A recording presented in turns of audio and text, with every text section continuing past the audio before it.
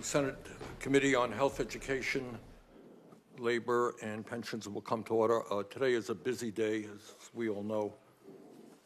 A very important vote is going to be taking place, and Republicans, Democrats will be meeting in their caucuses, so people are going to be coming in and out. I also think that this hearing is important enough that we extend the time for questioning from the usual 5 minutes to 7 minutes, if that's okay with folks. Let me begin by welcoming the CEOs of Bristol Myers Squibb, Chris Boerner, we thank you for being here. CEO of Merck, Robert Davis, we thank you for being here. And the CEO of Johnson & Johnson, Joaquin Duato, for being with us this morning. Thanks very much. There is a lot of discussion in our nation about how divided our people are on many issues, and that is absolutely true. But on one of the most important issues facing our country, the American people, whether they're Democrats, Republicans, Independents, conservative, progressive, could not be more united.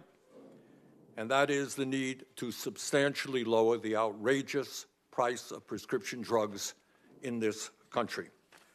According to a recent poll, 82% of Americans say the cost of prescription drugs is too high, and 73% say that the government is not doing enough to regulate drug prices. As a nation, we spend almost twice as much per capita on health care as do the people of any other country, $13,000 for every man, woman, and child. And one of the reasons that we spend so much is the high cost of prescription drugs in our country. The outrageous cost of prescription drugs in America means that 1 out of 4 of our people go to the doctor, get a prescription, and they cannot afford to fill that prescription. How many die as a result of that? How many suffer unnecessarily? Nobody knows. But my guess is it is in the millions, and I have talked to many of them in Vermont and around the country. Meanwhile, our insurance premiums are much higher than they should be, and hospital costs are soaring because of the high cost of prescription drugs. Further, the cost of prescription drugs in this country is putting an enormous burden on taxpayers and seniors by raising the cost of Medicare and Medicaid. Medicare alone spends at least $135 billion a year on prescription drugs. So this is not only a personal issue, it is an issue of the federal budget. Meanwhile, as we pay by far the highest prices in the world for prescription drugs, 10 of the top pharmaceutical companies in America made over $110 billion in profits in 2022. They are doing phenomenally well, while Americans cannot afford the cost of the medicine they need, and the CEOs in general receive exorbitant compensation packages. This morning, we're going to hear a lot from our CEO panelists about how high prices are not their fault and that the PBMs are forcing Americans to pay much higher prices than they should be paying. But let us be clear. In 2022, Johnson & Johnson made nearly $18 billion in profit, paid its CEO over $27 million in compensation, and spent over $17 billion on stock buybacks and dividends. That same year, Merck made $14.5 billion in profits, handed out over $7 billion in dividends to their stockholders, and paid its CEO over $52 million in compensation. And Bristol Myers Squibb made $8 billion in profits last year, while recently spending over $12 billion on stock buybacks and dividends, and giving its CEO over $41 million in compensation.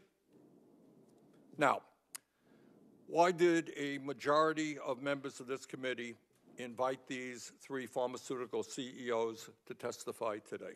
And the answer is pretty simple. Mr. Boerner, we will want you to explain to the American people why Bristol Myers Squibb charges patients in our country $7,100 a year for Eliquis, when that same exact product can be purchased for just $900 in Canada and $650 in France. Mr. Duato, we're going to ask you why Johnson & Johnson charges Americans with arthritis $79,000 for Stelara, when that same exact product can be purchased for just $20,000 in Canada and just $12,000 in France. Mr. Davis, please tell us later why Merck charges Americans with cancer $191,000 a year for Keytruda, when that same product can be purchased for $112,000 in Canada and $91,000 in France. And let's be clear, Johnson & Johnson, Merck, and Bristol Myers Squibb are not just charging higher prices in the United States compared to other countries. They are also charging Americans much higher prices today than they did in the past, even accounting for inflation. From 2004 to 2008, the median price of innovative new drugs sold by these three companies was just $14,000, inflation accounted. From 2019 to 2023, where we are today, the median price of new drugs sold by these three companies was $238,000. In other words, Americans are forced to pay higher and higher prices for the drugs they need to survive. And let's be clear, the overwhelming beneficiary of these high drug prices is the pharmaceutical industry. How do we know that? Well, that is precisely what they tell their investors. According to their own shareholder reports, Bristol Myers Squibb made $34 billion selling the blood thinner Eliquis in the United States, compared to just $22 billion in the rest of the world combined. Make their money in the United States. In other words, the U.S. accounts for nearly two-thirds of all global sales of Eliquis. Not a single dollar of this revenue is going to PBMs. 100% of it is going to Bristol Myers Squibb. Johnson & Johnson has reported to its shareholders that it made over $30 billion in revenue selling the arthritis drug Stelara in the United States since 2016, more than twice as much as the rest of the world combined. Nothing to do with PBMs. Merck has reported to its shareholders that it made $43.4 billion selling the cancer drug Keytruda in the United States, compared to $30 billion in the rest of the world combined. Now, our CEO panelists from the drug companies will tell us this morning how much it costs to develop new drugs and how often the research that they undertake for new cures is not successful. And they are right. We appreciate that. But what they have not told us in their written testimony is that 14 major pharmaceutical companies, including Johnson & Johnson and Merck, spent $87 billion more on stock buybacks and dividends over a recent 10-year period than what they spent on research and development. More on stock buybacks and dividends than in research and development. In fact, Bristol Myers Squibb spent $3.2 billion more on stock buybacks and dividends in 2022 than it spent on research and development. Johnson & Johnson spent $46 billion more on stock buybacks and dividends than it spent on research and development since 2012. In other words, these companies are spending more to enrich their own stockholders and CEOs than they are in finding new cures and new treatments. Now, the average American who hears all of this is asking a very simple question. How does all of this happen? What's going on? How could drug companies charge us, in some cases, 10 times more than they charge Canadians or people around the world for the same drug? How do they get away with this when so many of our people cannot afford the high price of the drugs that they need? How can it be, uniquely among industrialized countries, that these companies, not just these companies, but the pharmaceutical industry in general, can raise prices anytime they want, to any level they want? Want to raise double prices? Do it any way they want. How do they get away with all of that? And here, in my view, is the answer. The United States government does not regulate drug companies With very few exceptions, the drug companies regulate the United States government. That is the sad state of affairs in a corrupt political system. Over the past 25 years, the pharmaceutical industry, not just these companies, the entire industry, spent over $8.5 billion on lobbying and more than $745 million on campaign contributions. And let me be fair here. Don't want to misspeak. They are bipartisan. They give to Republicans, they give to Democrats. And I am especially impressed by the Pfizer drug company. Pfizer is not here this morning, contributing $1 million to the Republican Party in Kentucky to expand its headquarters, named after Republican leader Mitch McConnell. But again, it's not just Republicans, it's Democrats as well. Unbelievable. This is an astounding fact. Last year, drug companies had over 1,800 well-paid lobbyists here in D.C. to make sure that Congress did their bidding. There are 535 members of Congress and 1,800 well-paid lobbyists, over 3 for every member of Congress. So if you want to know why you're paying the highest prices in the world, America, that's why. Now, here is some good news in the midst of all that. We are beginning to take on the greed of the pharmaceutical industry. As a result of the Inflation Reduction Act passed several years ago, Medicare, for the first time ever, is beginning to do what every major country on earth does and what the Veterans Administration has been doing for over 30 years, and that is to negotiate the lower prices of drugs, including Januvia, Stelara, and Eliquis. Let me conclude by saying this. I am proud of what this committee up to this point has accomplished. Last year, as you'll all remember, the CEO of Moderna committed during a Health Committee hearing that his company would make certain that no one in America would have to pay for their vaccine out of pocket. We appreciated that. In a separate Health Committee hearing last May, the CEO of Eli Lilly committed that his company would not raise prices on existing insulin products after having, in fact, lowered them. But let's be clear, much more needs to be done. I look forward to hearing from our CEO panelists this morning as to how they are going to go forward to substantially lower the cost of prescription drugs in this country. Senator Cassidy, you're now recognized for an opening statement. Thank you, Chair Sanders. Let's just be clear. Everybody on this panel cares about the high cost of prescription drugs and wants to work on real solutions to address this. But it's also clear that this hearing is not about finding legislative solutions.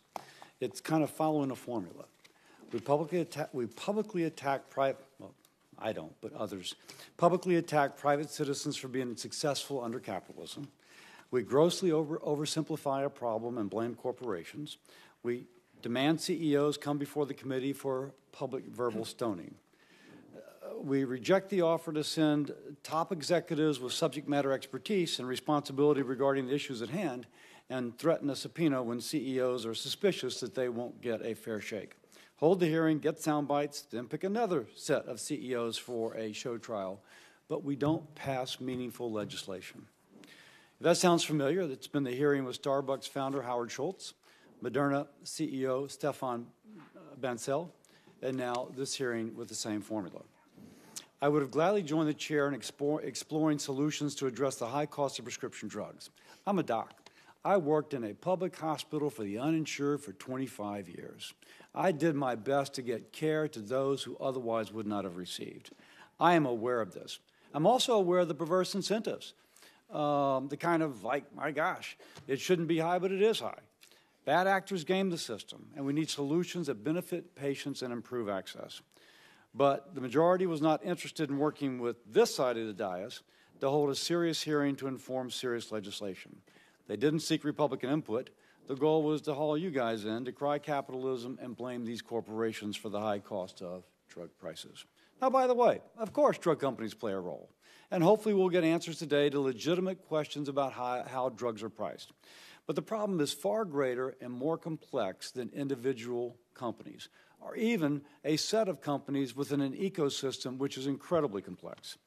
Why do Americans pay more for certain drugs than patients in other countries?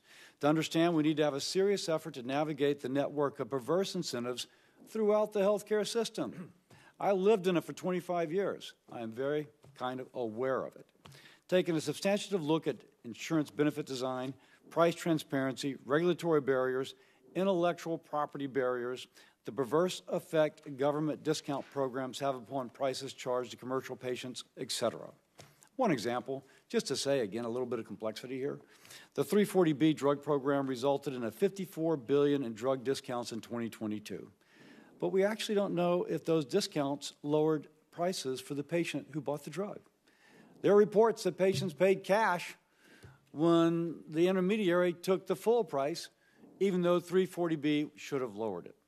That is a serious investigation being conducted by this side of the dais that the other side of the dais was not interested in participating in. That is an understanding of an ecosystem. I understand there's no one more eloquent than Chair Sanders on Medicare for All. And we can cherry pick examples of how other countries are doing something better. I could cherry pick the opposite. Canada is struggling, just to show you that there's a complexity here. Let me just take an example. Canada is struggling with specialty care.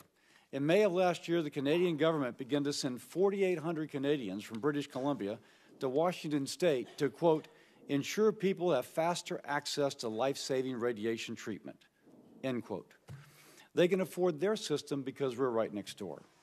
Relatedly to this hearing and to that, Alison Decluseau, a Canadian woman, paid for her own treatment in the United States after the Provincial Health Authority in British Columbia denied her access to life-saving chemotherapy.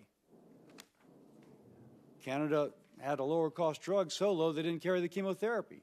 So she paid for it out of pocket in the United States so she could have life-saving chemotherapy. The United States is not perfect, but if we cherry-pick from other countries, we have to do a more thorough investigation to see is there a balance there. Now let's return to prescriptions. Canadians pay less than we do. Let's figure out why. But let's also point out that public health insurance in Canada only covers 21% of newly developed drugs. Now, maybe that's a trade-off, but I can tell you, you tell an American that they can't have access to a life-saving drug, they're going to see you in court. They're going to sue, and they're going to say, I want that access. The UK only covers 48% of newly available drugs. Americans just would not tolerate that. It's fair to say that Ms. Decluseau, or those radiation treatment patients, or those not getting the newly developed life-saving drugs as quickly, might die in those countries that don't have access to the same treatments as do we in the U.S. These are serious questions. One more time, I'm a doc. I am aware of this. But we need to fully consider all these issues and then maybe bring you in at the end. But we'll bring in with a context which is complete as opposed to isolated. As I said at the start, it would be best if this were a genuine exercise. I am so willing to do the work on this, as are my colleagues. We've shown that willingness on work on PBM reforms and generic drugs. And even though the chair and I got off to a rocky start, we did some pretty good work on that, Mr. Chair. I think we've got some good bipartisan legislation. So this committee, I agree with you, can accomplish that. But I don't want the committee to devolve into a CEO whack-a-mole that ends up with no serious legislation as a result. Further proof of what I consider the unserious and cynical nature of this hearing is that the minority asked the chair to have a witness on the panel that could actually explore some of these issues side by side these CEOs. That was turned down. We wanted an academic expert in drug pricing who could provide unbiased and substantive input to the issues at hand. Our witness was not allowed. He'll be on the next, but the way this works is this gets all the publicity and the next one gets crickets. And so we've not had that opportunity. And I'll also point out we didn't split the majority and minority witnesses into different panels during several hearings which promoted kind of labor union issues.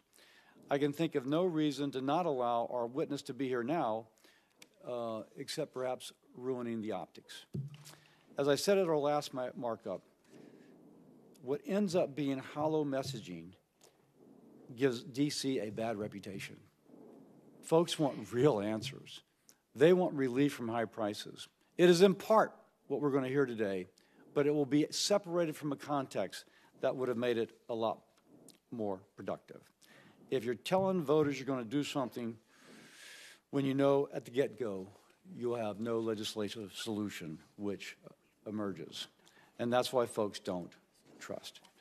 So if we're just looking for a social media clip, then I suppose we've accomplished something. But let's make a difference for the people whom we represent, for those patients in hospitals where I once treated who otherwise would not have access to care. We have the ability to craft meaningful legislation. Let's do it. With that, I yield. Thank you, Senator Cassidy. Our first witness will be Joaquin Duato, Chairman and CEO of Johnson & Johnson. Mr. Duato has served as Johnson & Johnson's Chairman since 2023 and Chief Executive Officer since 2022. Mr. Duato, thanks very much for being with us.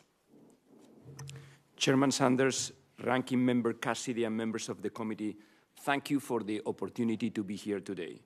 Johnson & Johnson has collaborated with this committee over several decades to advance healthcare solutions for patients, including on diversity on clinical trials, nursing and healthcare workforce, pandemic preparation, mental health, and regulatory pathways for novel cell and gene therapies.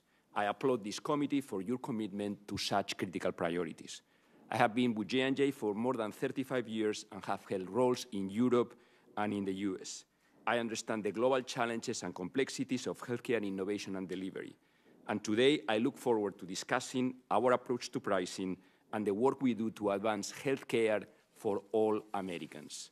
Fundamentally, our decision-making is guided by the values set forth on our credo, which states that our first responsibility is to the patients.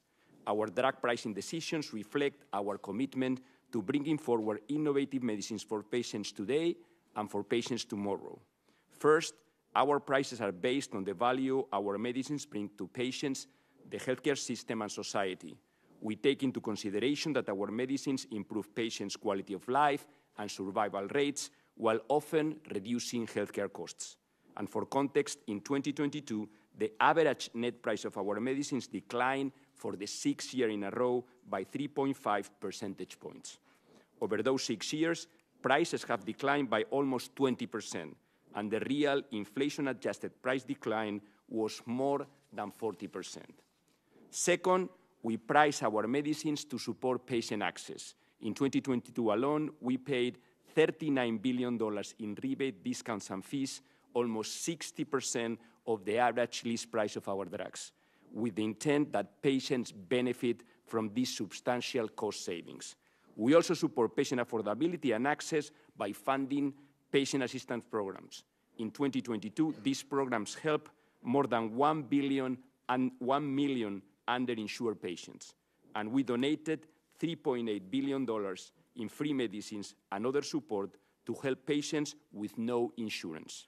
Finally, we price our medicines to meet our commitment to innovate and develop differentiated and novel medicines for patients.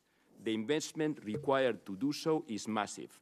The average cost of bringing a drug through clinical trials in our industry is more than $2 billion. However, more than 90% of the drugs that enter clinical trials do not make it to patients. Consequently, our R&D investment is enormous and totals near $78 billion since 2016. Despite the tremendous investment required to bring drugs to patients, drug costs in the US have not increased significantly as a percentage of total overall healthcare costs. In fact, drug spending in the US is about 14% of healthcare spending, slightly below the average for the rest of the world. While total US healthcare spending is higher than other developed nations, this spending allows American patients to receive cutting-edge healthcare earlier than any other country in the world. However, the burdensome copay obligations imposed in the US are hard for patients to meet and undermine access and health equity. Remarkably, the GAO found that patient copay obligations often exceed payer costs for their drugs. This means that patients sometimes pay more for their medicines than their insurers. Clearly, this part of the system is not working as intended. We support proposals to reconcile this inequity and to ensure patient access. As outlined in my testimony, Congress should stop middlemen from taking for themselves the assistance that pharmaceutical companies intend for patients. And finally, it is essential that we reject the price caps and controls that exist in other countries which stunt innovation. Our nation's robust biopharmaceutical industry was created by policy choices that prioritize earlier patient access to breakthrough medicines and incentivize investment in medical innovation. Thank you for the bipartisan efforts of this committee and for the opportunity to engage in today's discussion. I look forward to your questions. Thank you very much, Mr. Duato. Our next witness will be Robert Davis, Chairman and CEO of Merck. Mr. Davis has served as Merck's chairman since December 2022 and CEO since 2021. Thank you very much, Mr. Davis, for being here. Chairman Sanders, Ranking Member Cassidy, and members of the committee, thank you for the opportunity to be here with you today. As the CEO of Merck, I'm here to offer concrete policy suggestions to address the barriers American patients may encounter as they attempt to access our medicines in the current pricing system, while also ensuring Merck may discover and develop the next generation of life-saving medicines and vaccines. Based in Rahway, New Jersey, our company is one of the world's most advanced, research-intensive biopharmaceutical companies, an organization at the forefront of providing innovative health solutions that advance the prevention and treatment of disease in people and animals. I've worked in the healthcare industry for the entirety of my 34-year career. I joined Merck 10 years ago, in large measure because the company was on the precipice of its first approval for Keytruda, a revolutionary oncology treatment. At the time, people close to me were battling cancer, and unfortunately, they were not able to benefit from this amazing discovery. Following that first approval, Merck has demonstrated the efficacy of Keytruda in 39 indications and reached nearly 2 million patients with many of the most widespread cancers afflicting Americans. The impact of Keytruda and other recent advances is difficult to overstate. With a recent American Cancer Society report finding that cancer mortality in the United States has fallen 33% from 1991 to 2021, representing an estimated 4 million Americans whose deaths have been averted. And our work continues as we advance Keytruda into even more tumor types and earlier stages of cancer. Remarkable progress like this does not come cheaply. For Keytruda alone, between 2011 and 2023, Merck has invested $46 billion in development, and we expect to invest another $18 billion into the 2030s. And oncology is just one of Merck's many areas of discovery. Right now, we have nearly 20,000 researchers seeking breakthrough treatments for immune disorders, infectious diseases, Alzheimer's, and other ailments threatening the health of millions of people. To advance this critical work, we've invested more than $159 billion in R&D since 2010, including $30 billion in 2023 alone, and have invested more than $10 billion in capital in the form of both investments in manufacturing and R&D over the last 5 years in the United States, creating more jobs for Americans. We do not hesitate to make these investments because they are necessary to further Merck's mission to serve patients. At the same time, many Americans are struggling to afford health care, including prescription medicines, and we're eager to find solutions to these access and affordability challenges. That's why we supported changes to the Medicare Part D program to create an out-of-pocket cap that allow beneficiaries to pay their cost over time. We've also publicly disclosed our U.S. pricing data, including the average rebates and discounts we provide. In addition, we offer coupons and support a patient assistance program for those who cannot afford the medications they need. In the past 5 years, this program has helped nearly 800,000 patients to obtain Merck products free of charge, with an estimated value of $7.8 billion. But the reality is that Merck's efforts alone are far from sufficient. They do not and cannot address the underlying systemic and structural issues underpinning our system. As more power and control has been concentrated into the ever smaller number of vertically consolidated players, their negotiating strength has increased dramatically. In contracting with them, Merck continues to experience increasing pressure to provide even larger discounts, and the gap between list and net price continues to grow. And patients are not benefiting from the steep discounts we provide. These problems could be addressed if other actors' revenue streams were delinked from list prices, thereby removing incentives for the system to favor high list prices. This would also ensure that less value in the system flows to these middlemen who do not create these medicines, who do not discover or develop or manufacture them. In addition, the substantial savings provided by Merck and other manufacturers should be required to be passed through to patients to lower their out-of-pocket costs. We firmly believe that reforms like these will create a drug pricing system that incentivizes the discovery of new and important medicines, while at the same time ensuring patients can afford those life-saving medicines and innovations. Future treatment breakthroughs hinge on what we do now. We must hold onto a U.S. pharmaceutical market that is free, competitive, and predictable, one that encourages and rewards investment, one that drives the American economy and creates jobs, and one that continues to deliver innovation and new treatment discoveries. I'm here today to pledge our support and cooperation in these efforts. Thank you for your time and your consideration of these important perspectives. Thank you very much, Mr. Davis. Our third witness will be Chris Boerner, CEO of Bristol Myers Squibb. Dr. Boerner has served as CEO of Bristol Myers Squibb since November 2023. Thanks for being here, Mr. Boerner. Chairman Sanders, Ranking Member Cassidy, and members of the committee, thank you for having me here today. I'm proud to be representing Bristol Myers Squibb, an American company that is committed to transforming patients' lives through science. I've spent more than 20 years in this industry, the majority in smaller, science-driven biotechnology companies. I joined BMS because we have a similar focus on driving leading-edge scientific innovation, and our scale allows us to bring more medicines to more patients faster. To help illustrate the type of work that we've been doing for more than 150 years at BMS, let me provide two illustrations of how our innovative medicines have helped patients and provided tangible benefits to society. Our work in HIV/AIDS transformed this disease from a death sentence into a chronic condition. Similarly, our pioneering immuno-oncology treatments, Opdivo and Yervoy, harness the body's immune system to fight cancer and have contributed significantly to improved outcomes across a number of tumors, including metastatic melanoma, where the combination of these two medicines has changed the median life expectancy from less than 9 months to over 6 years. I'm proud that our record of innovation continues today. We've invested more than $65 billion in research and development over the past decade. This has resulted in truly novel and transformational medicines like Camzyos in cardiovascular disease, our cell therapy platform in cancer, and we are working toward bringing to patients the first medicine for the treatment of schizophrenia in 30 years.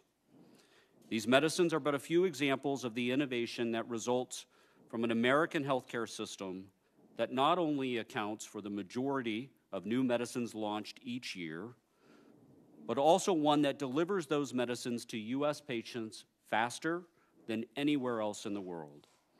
This isn't by chance. The United States has built a healthcare system that prioritizes patient and physician choice, as well as the broad and rapid availability of cutting-edge medicines. This is in stark contrast to many systems outside of the United States, which, while they may deliver lower prices, carry an often overlooked trade-off, that patients often wait longer for new medicines that are sometimes never approved or reimbursed. For example, Canadian patients have access to approximately half of the medicines available in the United States, and patients in other countries face a similar reality. Despite its benefits, we know our American system is far from perfect. Patients bear the brunt of a complex U.S. system that results in increasing healthcare costs and a lack of affordability. We have to make the system work better for them. After all, innovation that does not make it to patients is no innovation at all. While prescription medicines account for a relatively small portion of overall healthcare spending, we believe we have an important role to play in prioritizing the development of medicines that will bring savings to the healthcare system, and as an industry, we should set a higher bar for doing just that. Similarly, we have a role to play in addressing affordability and stand ready to partner with Congress and others to address this issue for patients in a holistic manner. But in developing those solutions, we should not abandon our system for one that denies U.S. patients the broad and rapid access to vital medicines that they appreciate today. We support policies that lower patient out-of-pocket costs without ultimately harming innovation. The need to strike this balance should not be abstract. I expect many of us in this room have lost a loved one to cancer or another devastating disease. In my case, it was one of my best friends, and it happened as he awaited a medicine that I believe could have saved his life. This is an almost daily reminder to me that making patients wait for weeks, months, or years can be the difference between life and death. Thank you again for having me here today on behalf of BMS and the more than 30,000 employees who share my passion for delivering new medicines for patients. I look forward to answering your questions. Mr. Boerner, thank you very much. Before I begin the first round of questions, let me remind our witnesses that while the Health Committee does not swear in witnesses as a general rule, federal law at 18 U.S. Code Section 1001 prohibits knowingly and willingly making any fraudulent statement to the Senate, regardless of whether a person is under oath.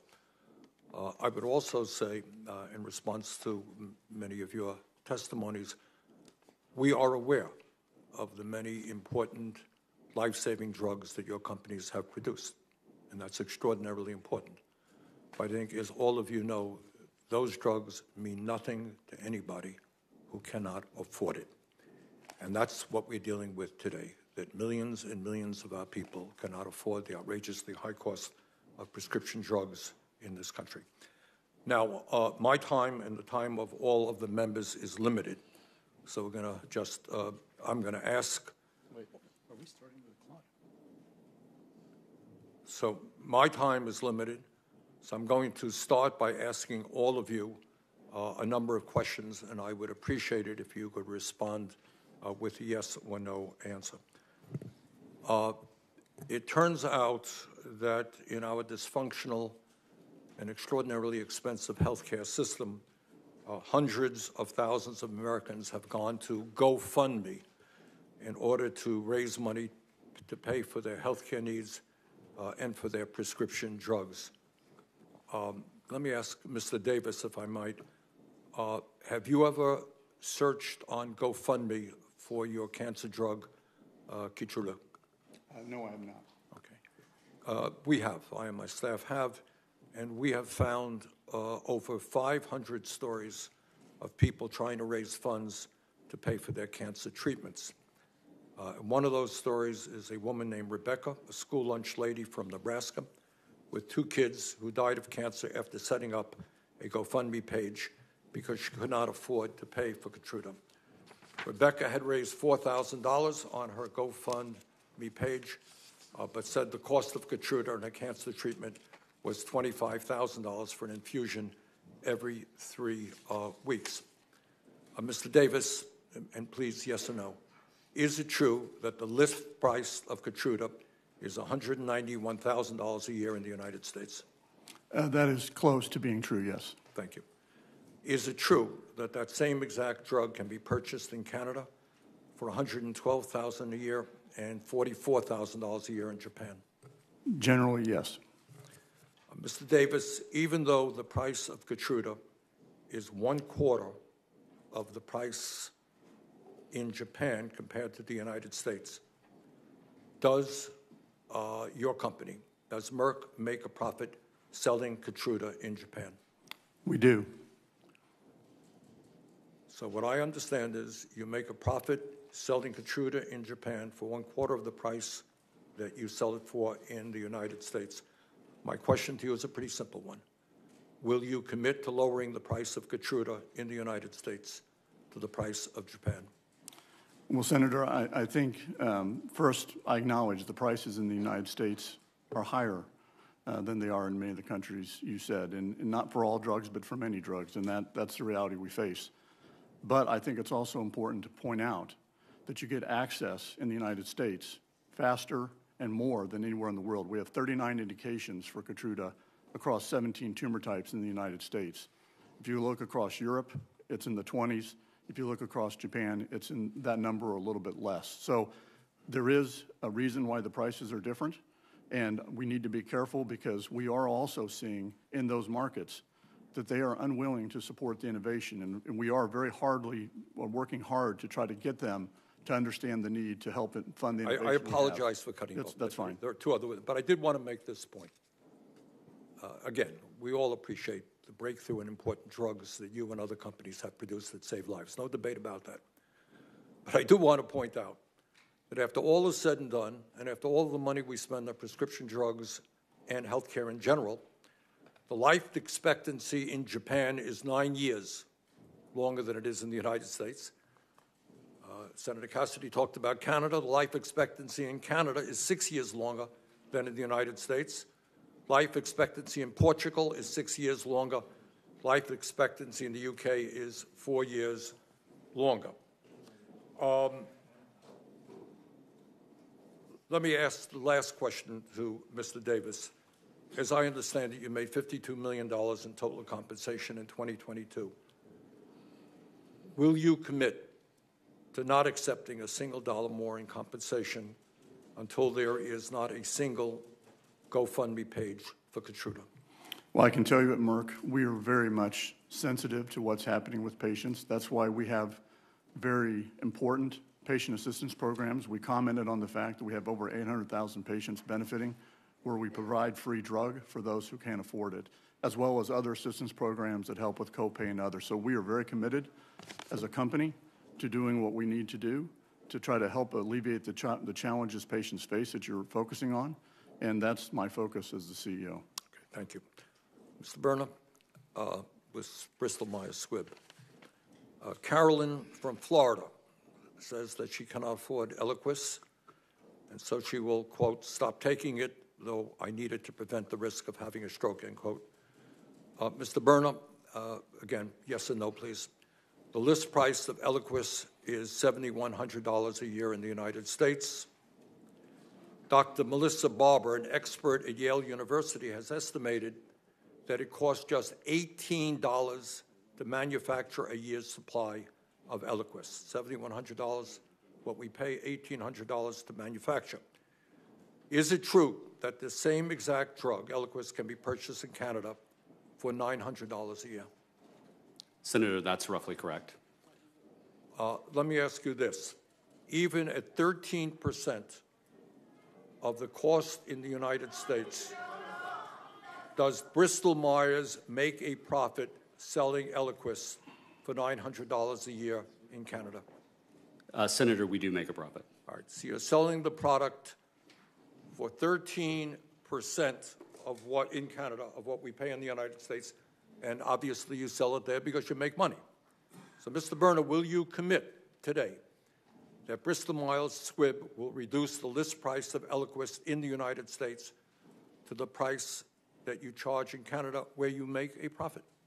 Senator, we can't make that commitment primarily because the prices in these two countries have very different systems that prioritize very different things. In Canada, medicines are generally made less available, and it takes oftentimes considerably longer for those medicines to be available, on average, roughly. I do apologize.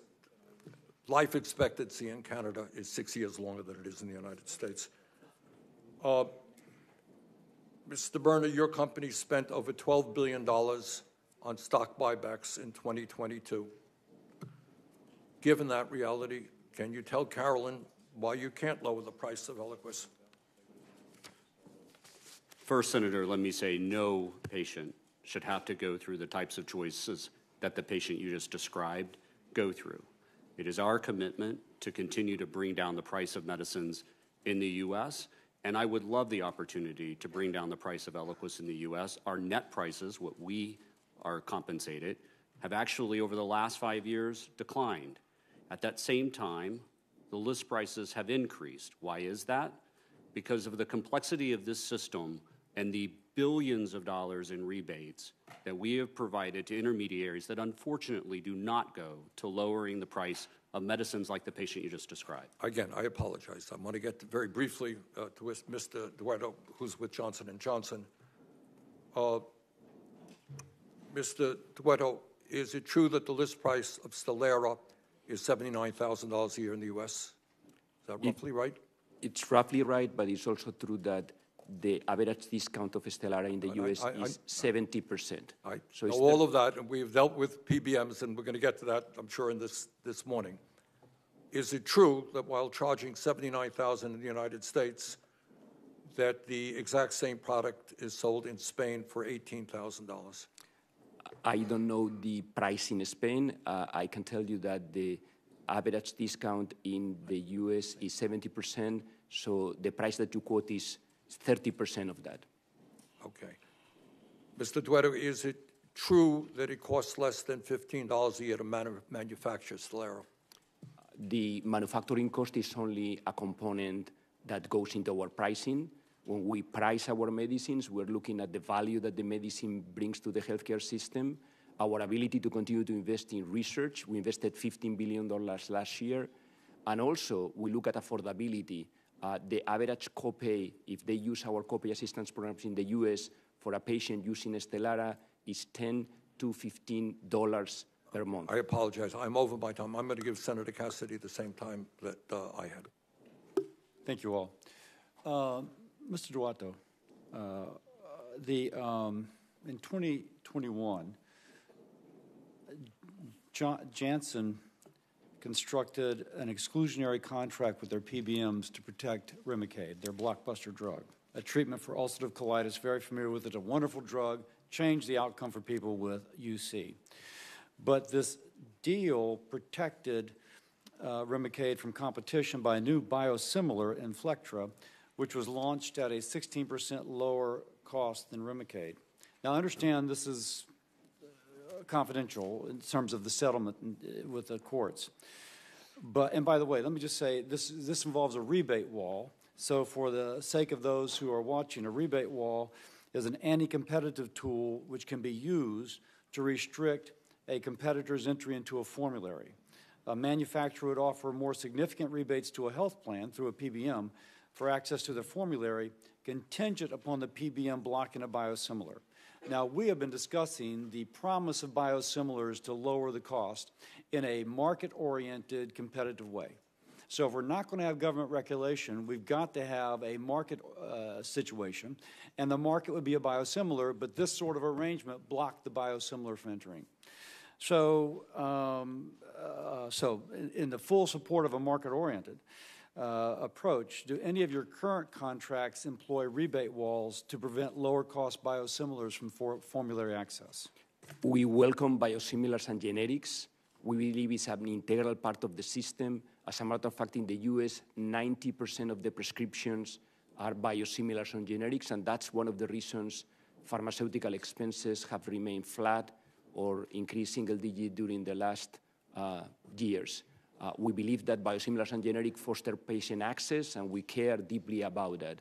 And we don't. But let me ask, because my specific question: do any of your current contracts employ rebate walls? Our current contracts do not employ any technique to avoid biosimilars and generics to have uptake in the market. Okay, thank you. Now, I think at least two of you, maybe all three of you, are working on gene therapy. I've been concerned that we don't really know how we're going to price those. And I think one of the concerns is that there will not be a market force to lower the cost of initial gene therapy, which are incredible. It's amazing the lifetime of benefit that gene therapy can create. But I was speaking to a medical director of Medicaid CMO, and he was telling me that the pharmaceutical cost related to Medicaid is now 35%, where formerly it was like 25 or 30%. And he says it's being driven by gene therapy. And when sickle cell comes widely spread, it's going I don't know how it's going to be priced, but my state has a lot of sicklers. I don't know how my state's going to be able to afford giving it to everybody who should have access. So very concisely, how are we going to show restraint on the price of some of these new gene therapies, which already is driving up Medicaid? So again, 35% of Medicaid is now pharmaceutical cost. Mr. Boerner, I'll start with you. Senator, we actually don't work in gene therapy. Oh, then let me go to today. Davis. Mr. Davis? We actually do not work in gene Oh, I therapy. thought I saw you had a press release that y'all were doing so. You had a vector or something. No, we're doing some very basic research, but we have nothing in advanced stages. Mr. Duato? We do have a gene therapy served for treating inherited retinal diseases, and we support legislation in order to be able to do value-based contracts in the case of gene therapy. So we welcome legislation in order to be able to have value-based contracts. And that's good. Value-based contracting will be important, but it still doesn't address the opening cost. Because if the opening cost is sky high, you see where I'm going with that. Now, what would you give to us who believe in markets a solution to an opening price that would be so much it would be difficult for society to afford the gene therapy? And I could put in any other drug, but let's just start with gene therapy. We have to look at the value of these therapies and the fact that gene therapy for inherited retinal diseases may affect only less than 1,000 people in the world. So we have to understand that, and you can rest assured that if we are fortunate enough to bring this solution, that people that has diseases that can lead to blindness will sit down and evaluate very thoroughly our pricing in order to make sure that all patients that need this therapy are able to afford it. I think I recall a couple of years ago there was a study that was shown, respected, you probably know it better than I, that $2 million for gene therapy for ultra-rare diseases was a reasonable sort of, it would cover the cost, it would create the incentive to produce more. And that would be for the ultra-rare, where presumably you wouldn't have the ability to produce more. You know, obviously the more you produce, you get a little bit extra profit. You know where I'm going with that. So, but that shows restraint, if you will, on the behalf of the manufacturer. Now, we want to create incentive, but we want to be able to provide access. And without access, it's as if the drug has never been invented. So is there any other thoughts you have on how society, if that's ultra-rare, $2 million, presumably if it's not ultra-rare, it would be less. How can we have a market-oriented approach to this? Because I truly am concerned about the ability of a Medicaid program to be able to afford some of these gene therapies. We care deeply about our medicines getting to the patients that need it, especially in these, as you have mentioned, ultra-rare diseases that have therapy can have life-changing consequences. So we will always sit down and make sure that the way we price is reflective of the value of the medicine, but also importantly, it enables affordability and it makes it possible that every patient that's needed in America now, can the get affordability, though, we're defining affordability for the patient. So if Medicaid covers it, it's by definition affordable for the patient, or if insurance does.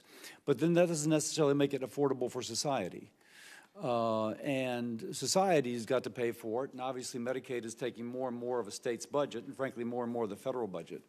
I'm not sure there's an answer there, but let me just challenge you, because we want market-oriented solutions. And we want to create incentives so that good companies like the three of you and others are making these new things. But if my state goes bankrupt paying for a new gene therapy, then my state's, the taxpayer, we all are in tough shape. Let me just go to one more thing. There's evidence that pharmaceutical companies will do life cycle management kind of to prolong the sort of exclusivity of a drug. And some have argued that that actually defeats innovation, because as opposed to making profit from innovation, you can make profit from life cycle management.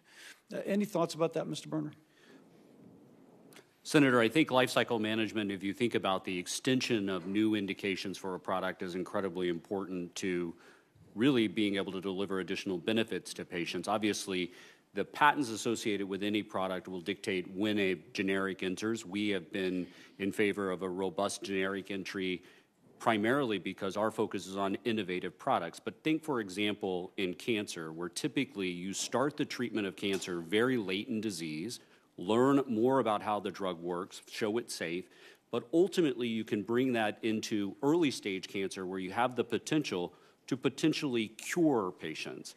Now that takes quite a bit of time, but that's an example of a life cycle management where you are actually showing the true potential of a medicine. I would hate for us to cut off the opportunity to show those benefits.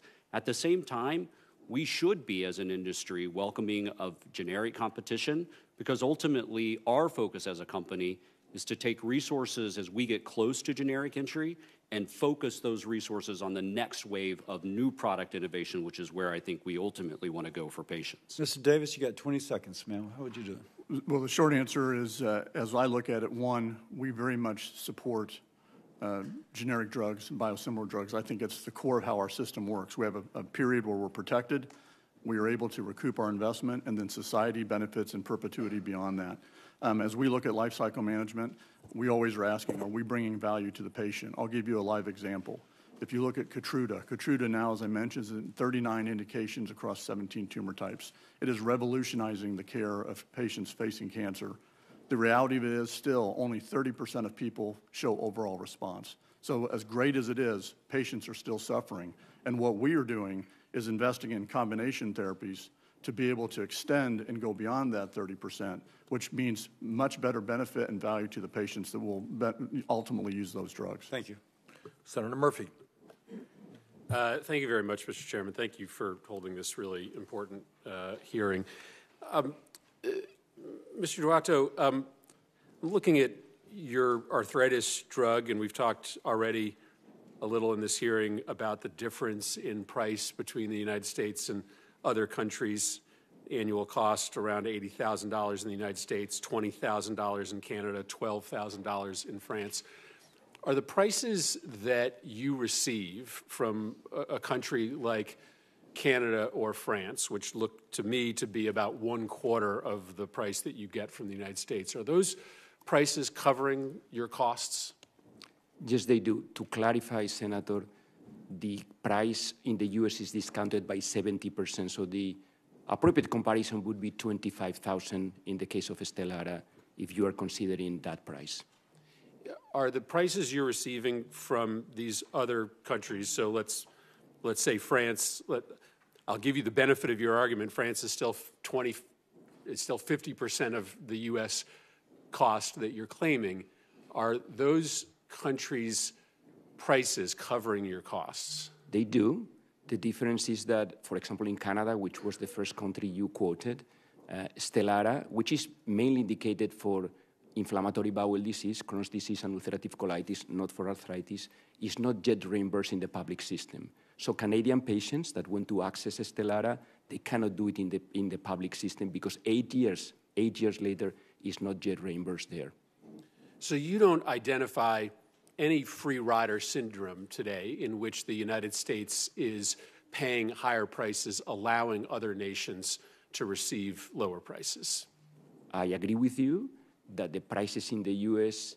Are generally higher for medicines, more aligned than what you are describing, as the rest of the healthcare system prices are. The percentage of pharmaceutical expenses over total healthcare expenses in the U.S. is 14%, and that is lower than most of the advanced economies. The real difference is that in the U.S., patients get access to therapy, life-saving therapy, years before they do in the countries that you mentioned. If the United States were to restrict the prices we paid, would that create a different negotiating dynamic in countries that right now, for instance, are paying 50% of what the United States pays? Would it allow you in your negotiations to get higher prices from other nations that right now are paying far less than the United States? We believe that price caps are not the way that innovation is going to be fostered. We have worked with the United States Trade Department and with U.S. embassies around the world to try to reject the price caps that some countries, as the one you mentioned, impose. And we welcome the support of the U.S. government in avoiding that these governments are ultimately imposing price caps on us that are not benefiting their patients neither. What do you say to Americans who look at the way that you allocate revenue and wonder why, in your case, for instance, you are spending $6 billion on stock buybacks, $11 billion on dividends, and $14 billion on research and development? You spend all of your advertising time talking about the research and development spend, but I think most Americans would be pretty surprised, given how much the industry talks about research and development, that you are actually spending more money shelling out money to investors and buying back stock than you are on research and development. What do you say to folks who look at that and come to the conclusion that you care much more about keeping your investors happy and keeping your executives happy than you do in researching and development the next class of drugs that's going to help regulate? We care deeply about patients, Senator, and we care deeply about being able to discover the next medicines that are going to address major problems like Alzheimer. But explain to me how you justify that division of dividends and stock buybacks versus research and development. You could just choose, instead of using $6 billion to buy back stock, to put that into more research and development, but you don't. Our level of R&D investment in the 2 years that refer to the $6 billion program buyback, which were 2022 and 2023, is 6 times higher. So in that period, we invested $30 billion in R&D and $6 billion in stock buyback. So we spent 6 times more in developing cures for patients than we did in stock buyback. Well, I'm looking at 2022 profits and spending by Johnson & Johnson, and it shows me $11 billion in dividends, $6 billion in stock buybacks, $45 million in executive compensation, and $14 billion in research and development. Can you understand, let me ask you a different question. Can you understand that one of my constituents in Connecticut would look at those numbers and think that you care more about padding the pockets of the folks that work for you and invest in you than in research and development? Our priority is investing in R&D. We have spent $77 billion since 2016. And yes, we have to pay dividends because it's the only way that the company can remain operational and sustainable. Otherwise, if we are not operational and sustainable, we are not able to fulfill our mission of developing medicine for patients and making them affordable. Mr. Boer, you talked in your testimony about the United States has a healthcare system that prioritizes the important role of patient choice. I just want to present you with the case of one of my constituents and ask you about the choices that she faces. So I have a constituent who needs Eliquis.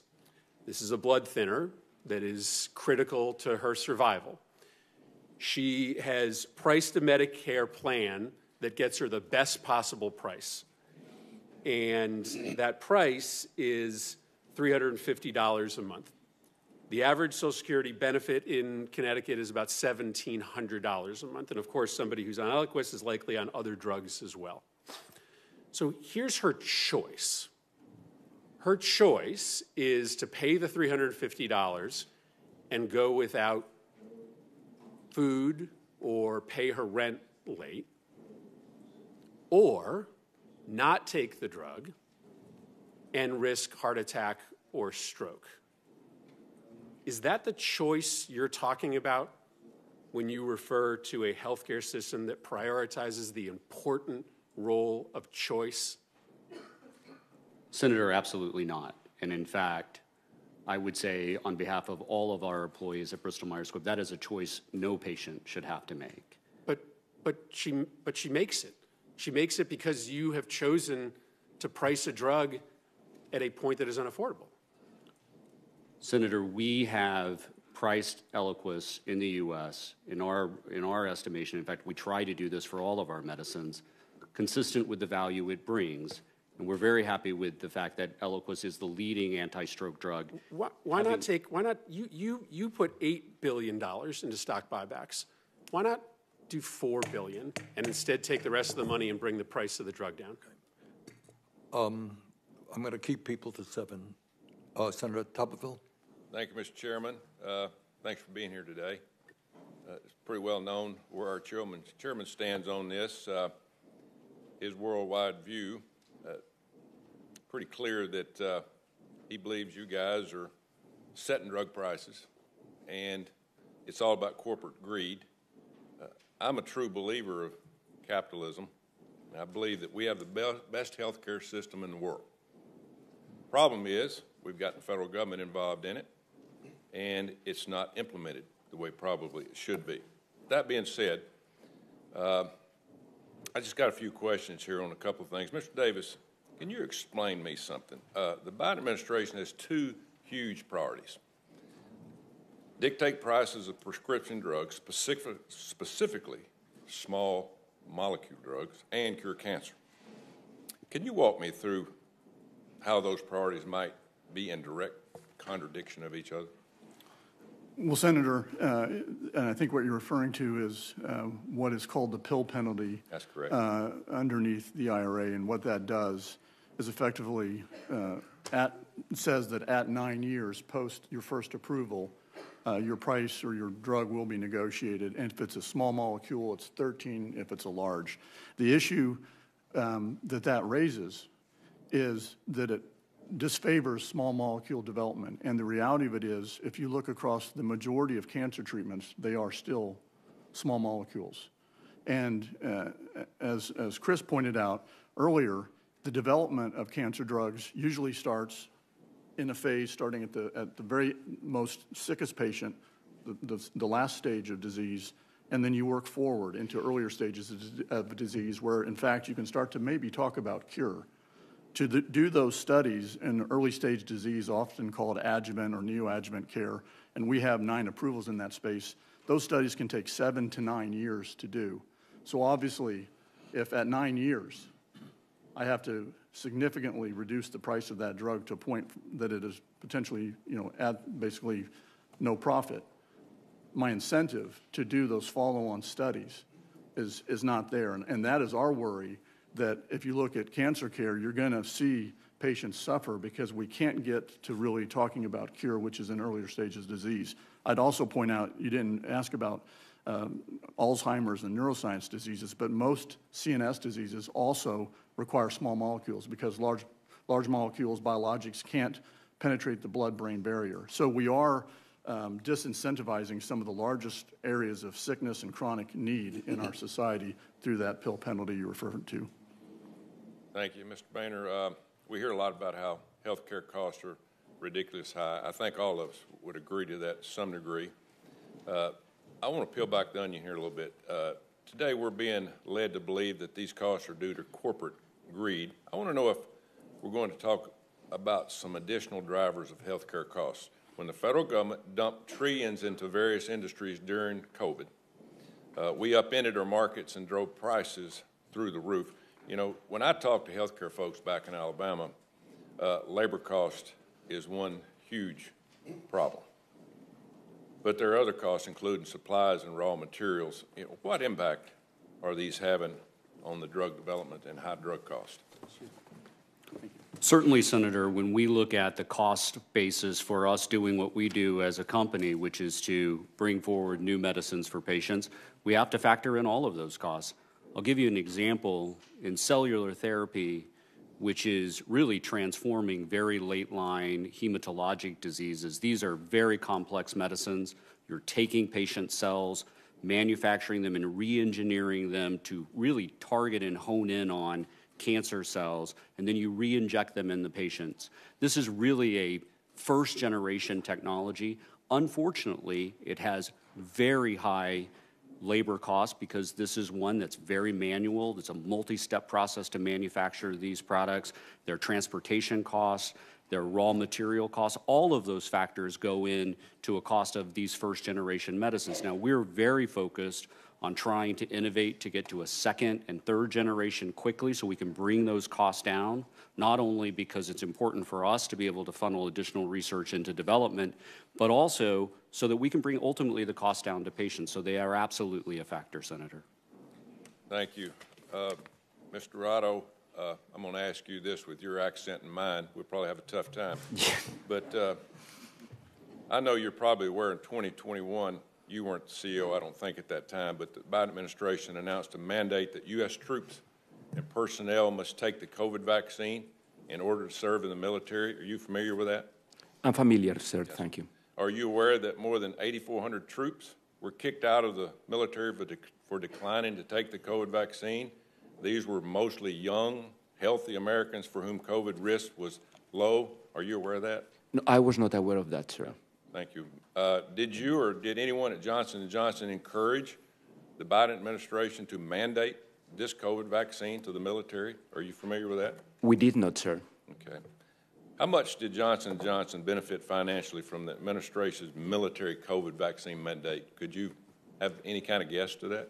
Our effort in the COVID vaccine that we collaborated with the government, it was a time of a global emergency, so we thought that as a healthcare company that cares for patients, we needed to collaborate with the U.S. government on that.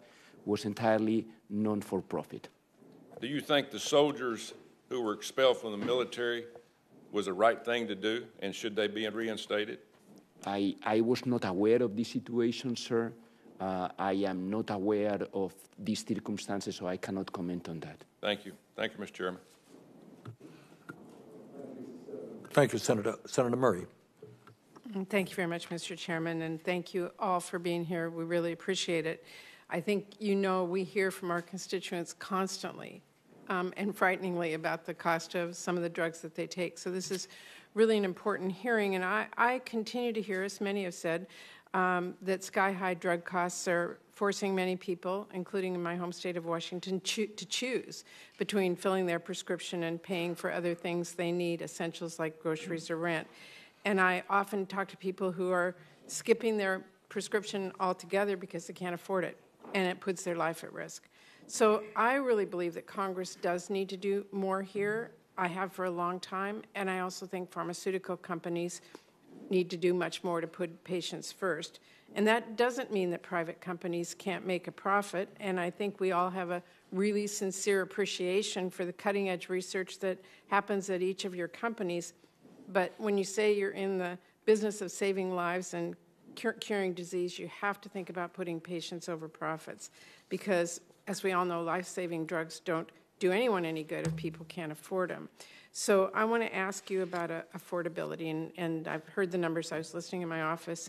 Mr. Duato, your drug company makes a product to treat arthritis, Stelara. It costs $79,000 annually here in the U.S., $12,000 in France. Mr. Davis, your company makes a drug to treat cancer, Keytruda. You've been talking about it. Annually, the cost here is $191,000, $44,000 in Japan.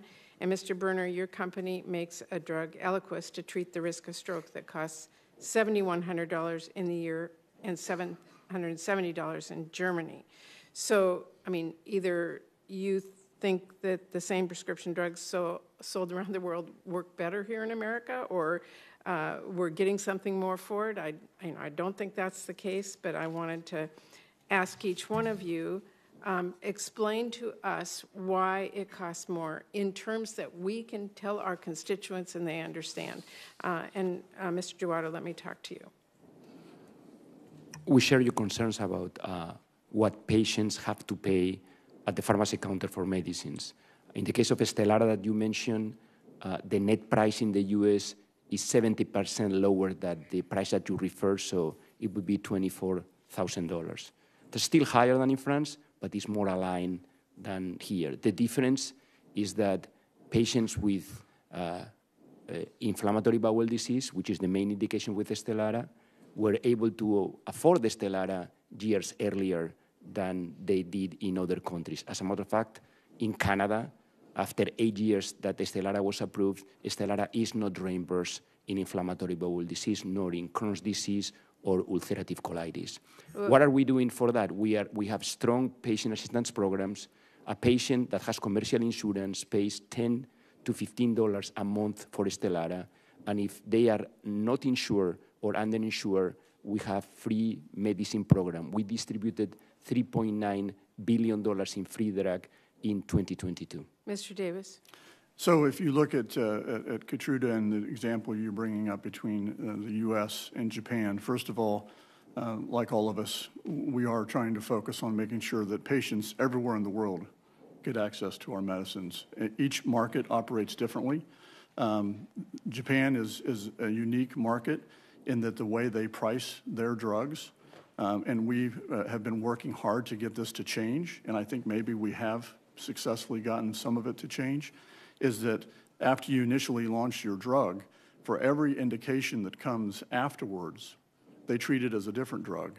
And in addition, if a competitor launches a drug, then you also still take a price decrease because of the competitor drug. And we're in a strange situation, and one that's a very concerning situation to me in Japan, where in reality, we, as the most innovative, we have the most indications, we were driving the market fastest. We have by far the lowest discounted price in Japan, and the levels in Japan would not be sustainable to support the $6 billion, $48 billion we spent on Keytruda. So we are working hard to help those markets, and we could use government help there to understand that we need to, across the globe, share in making sure we can invest to support innovation. What would Congress do that would make a difference to lower prices here?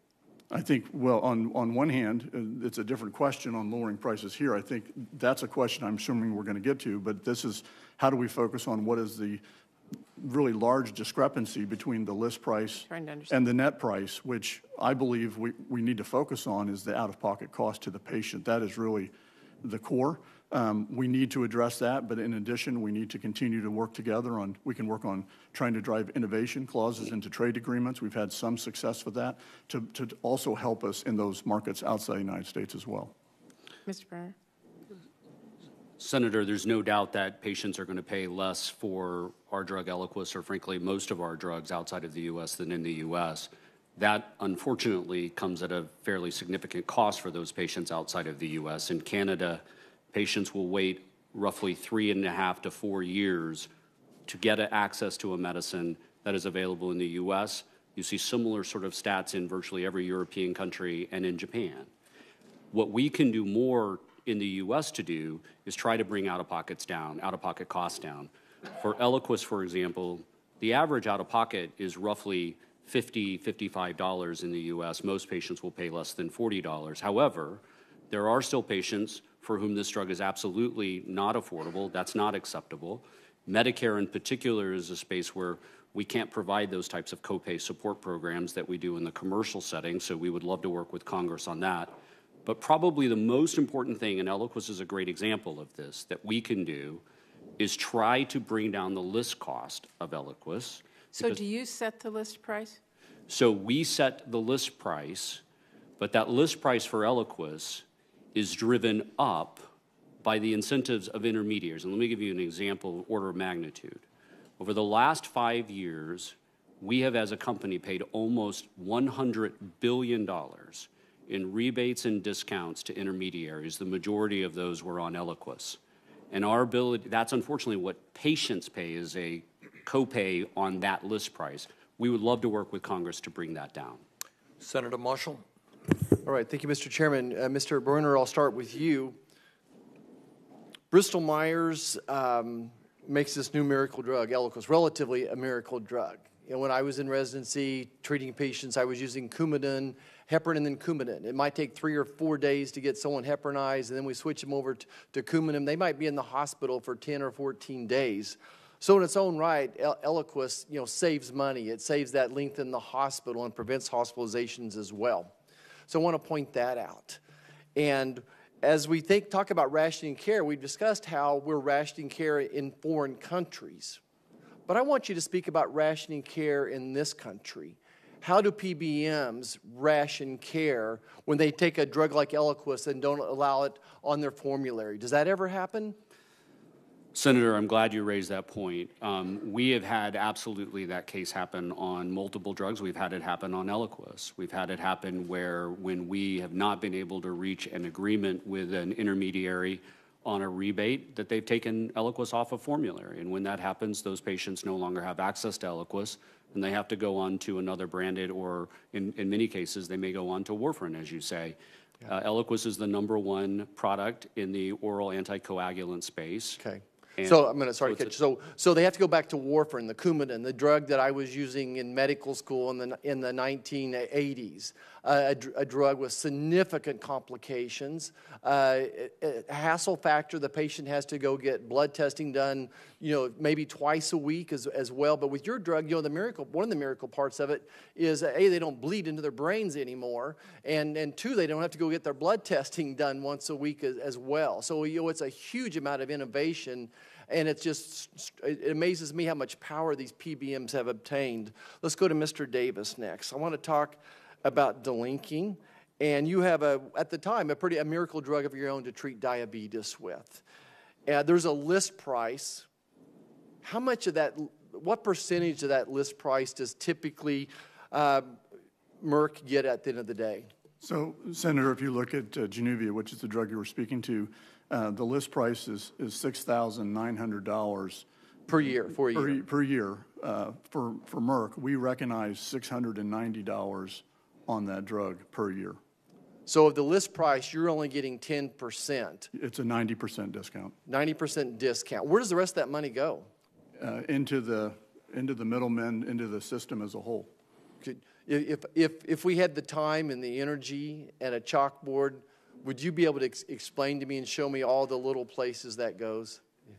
I could, but I think you appreciate it is highly complex, and so complex that at times even learned people who play in the space can't understand. Well, certainly I can't explain it, and that's my point, is it's so non-transparent. We don't know where this money is going, but certainly we know that the pharmacy benefit managers are taking 50 to 75 cents of that dollar, and you're only getting 10% of it. I would like to know where the rest of it goes. Then I'll go back to Mr. Boerner. Similarly, with your drug, with Eliquis, what percent of that list price do you think that you all are taking home?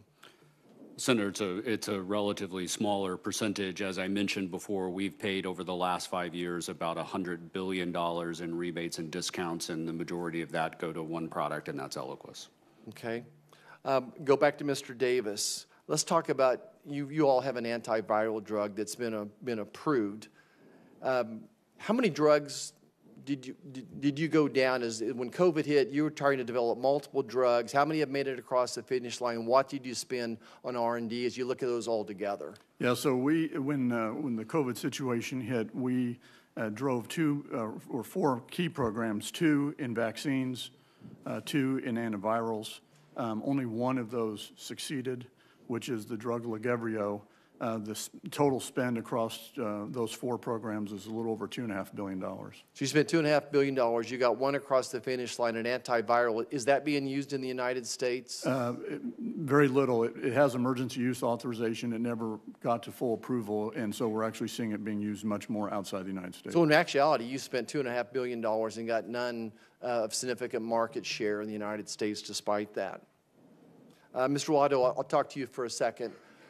In my 25 years taking care of patients, we were always able to find a solution for their drugs that they needed. 340B programs, rebates, there's always exceptions to the rules, but what type of efforts does J&J make to work with 340B programs and to help some of these people that need help? Thank you, sir.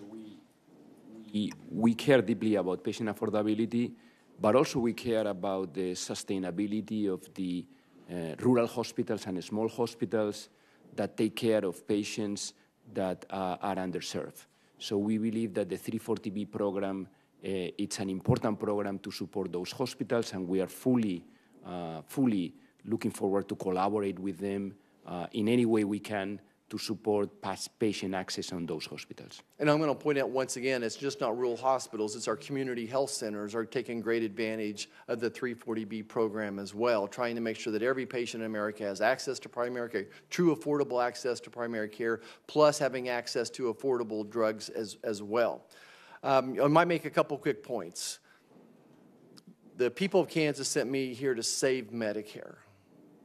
To save Medicare, I need a miracle drug to treat Alzheimer's.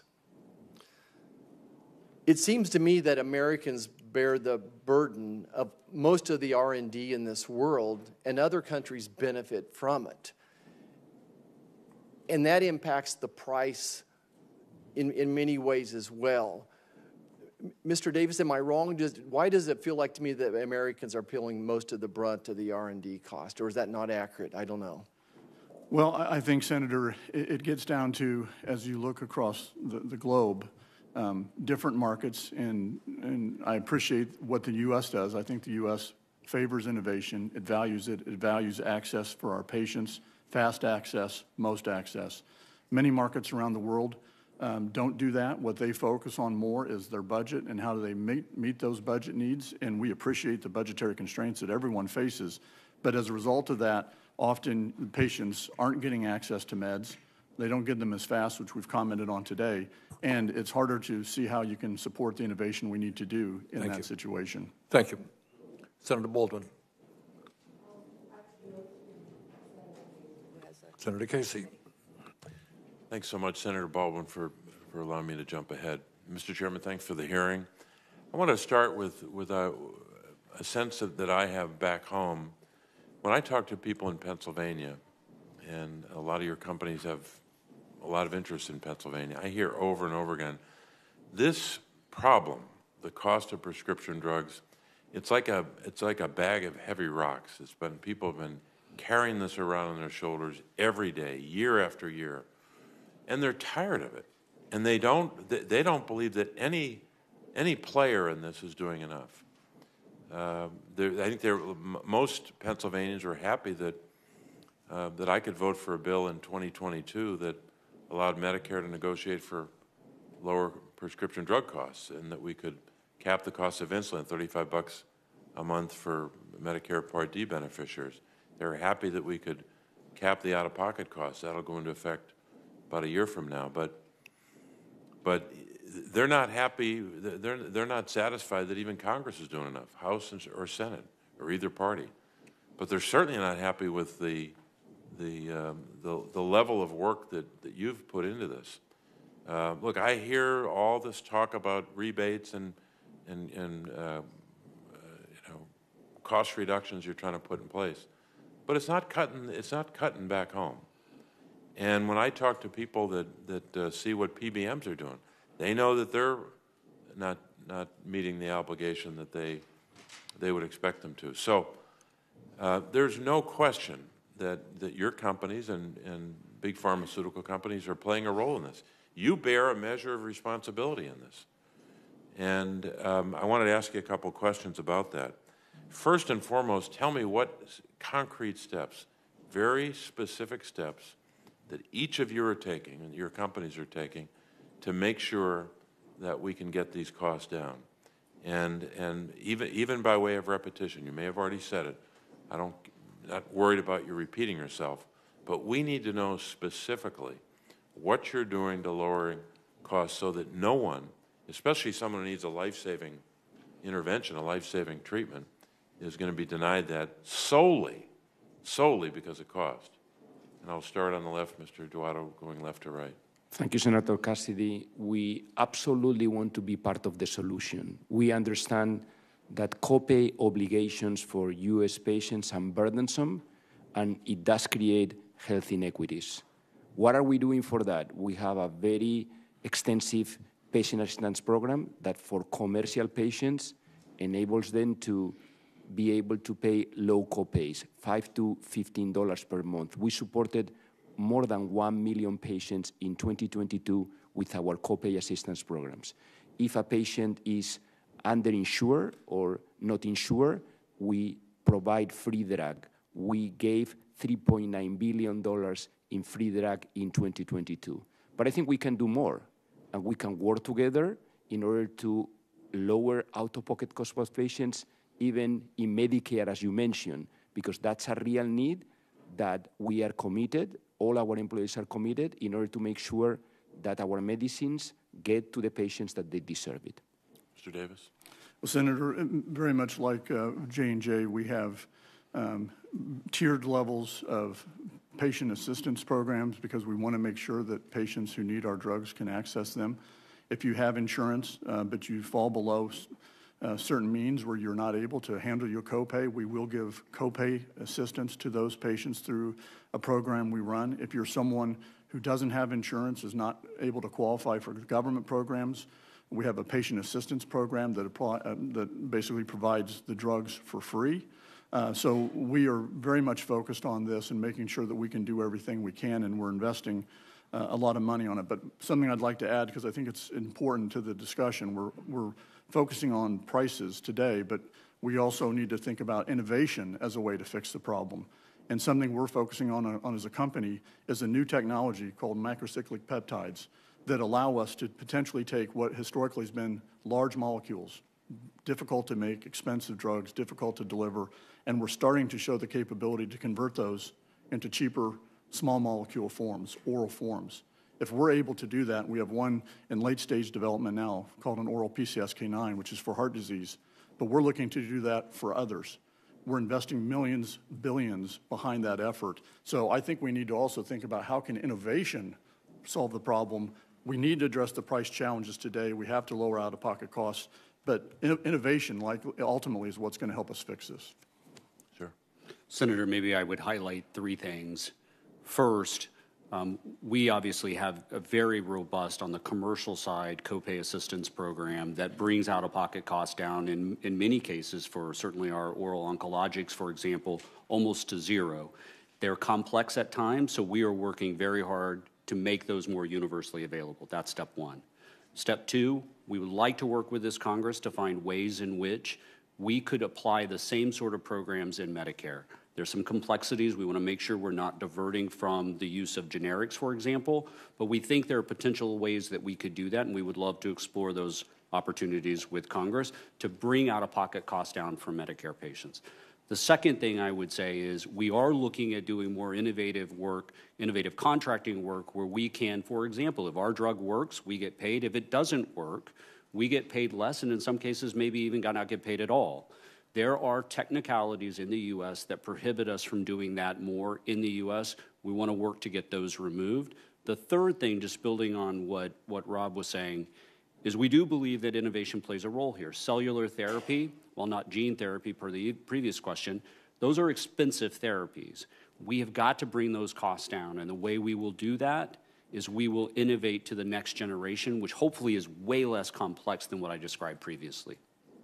Well, I'll be submitting some more follow-up questions for the record. Thank you, Mr. Chairman.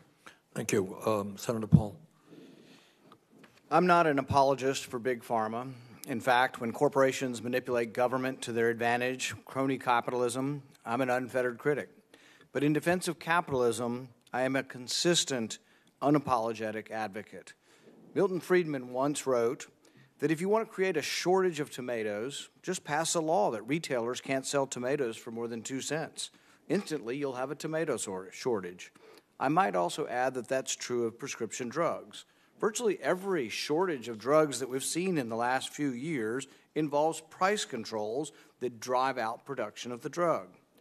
One reason the United States leads in pharmaceutical innovation is because while the U.S. adhered to a more market-based pricing and rewarded innovators, Europe adopted stringent price controls in the 1980s and 90s. It's not surprising that we lead the world in innovation and Europe does not. But unfortunately, this committee and this hearing is not here to celebrate American success. Instead, the majority drags us to conduct a show trial to harangue companies challenging the Inflation Reduction Act's price controls in court. They've simply brought forward people who question their partisan legislation. 10 years ago, the 5-year survival rate for patients diagnosed with advanced lung cancer was 5%. Terrible. Since Merck introduced the cancer drug Keytruda in 2014, the survival rate has grown nearly fourfold, 5% to 20%. We should be celebrating that instead of castigating people and telling them how to run their business and why are you buying your stock back? I have a friend with a genetic predisposition to cancer. He's alive today because of Keytruda. We should be celebrating that. Johnson & Johnson's Remicade was the first monoclonal antibody approved for treating chronic conditions like Crohn's disease and rheumatoid arthritis. Since its approval, Remicade has revolutionized treatments for inflammatory disease, made remission a reality for patients with debilitating conditions, and paved the way for development of other autoimmune treatments. When I began in medicine, virtually all patients with rheumatoid arthritis you could see from a distance had crippling, disfiguring arthritis in their hands. Now today it's rarely seen because of the advances of American companies under an American system that allowed profit to occur. In 1987, Merck pledged to donate the entire stock of its drug ivermectin to those suffering from river blindness. Nearly 37 years later, ivermectin donation program treats 300 million people annually with over 11 billion treatments shipped to endemic countries. This is charity, my friends, from capitalism. You don't get this under socialism because there is no profit under socialism. They have no money to give. They make extraordinary profits. Do they keep some up for their investors? Yeah, that's what they're supposed to do. But they also have some left over for charity, and you don't get that under socialism. Because of Merck's donations, 7 countries eradicated the transmission of the #1 cause of blindness in the world. Pharmaceutical innovation has improved cancer rates, cured hepatitis C, doubled the lifespan of patients living with cystic fibrosis. It goes on and on. We've tried price controls in general here. We did it in the 1970s under a Republican president, under Nixon. It was a disaster, and it led to lines at the gas pump. It was an ultimate disaster. A study at the University of Chicago found that 254 fewer drug approvals over the course of 18 years would happen under price controls. Under communism, they knew this. Socialism, communism, under the economic system of socialism. From price controls, it became a running joke. In Poland, during the Soviet era, there was a story of the guy went to the store. He was looking for eggs, and he asked the clerk, "Is this the store with no eggs?" And they said, "No, this is the store with no toilet paper. The store with no eggs is across the street." That's the story of socialism. That's the story of price controls. Scarcity and empty shelves are the inevitable result of price controls. Those who understand and appreciate capitalism do not need a show trial to dupe them into forgetting that price controls have never worked and never will. Let's get back to profitability. I don't think you guys did a very good job on answering this. Did you add into your estimate of whether it's profitable in Canada, whether or not it costs you $2.6 billion on average to develop it? You're talking about manufacturing costs. You're talking about how much it costs to make Keytruda and how much you sell it for to say you have a profit in Canada. Do you think it would still be a profit, Mr. Davis, if you added in all the R&D, the $2.6 billion to get it through this system, the apparatus of your company, and you divided all of that out for profitability? Would it still be profitable in most of these other countries? I have not done that analysis, but I would say that the profitability would be marginal at best. Do you think you'd have as much R&D if the whole world were Canada? Do you think you'd be developing dozens of new drugs every year if the whole world were Canada? No, I do not. So this is what we're arguing against. You know, sure, you can make it for pennies now, but it didn't start that way. And then people are like, oh my, it costs so much in the beginning. That's capitalism. That's the way it works in capitalism. Joseph Schumpeter talked about this, and he said, this is an old anecdote, but he said, the miracle of capitalism is not that queens have silk stockings, but that factory girls ultimately do. But in the beginning, only the queen has silk stockings. Rich people get stuff in the beginning. Rich people drive the innovation. The first calculators that came out, $300 for adding, subtracting, and dividing machine. Now they're like pennies or free. But you have to allow the price to be higher in the beginning, and the market brings it down as you have more widespread market. That's capitalism. We don't know what the correct price is. There is no moral price. There is no moral amount of profit. There is no business of any of y'all telling them how much stock to buy back. Their job is to make a profit. It's actually against the law for them not to maximize their profit. For you to sit in judgment of how much profit they should make and how they should run their companies, you know nothing of running companies.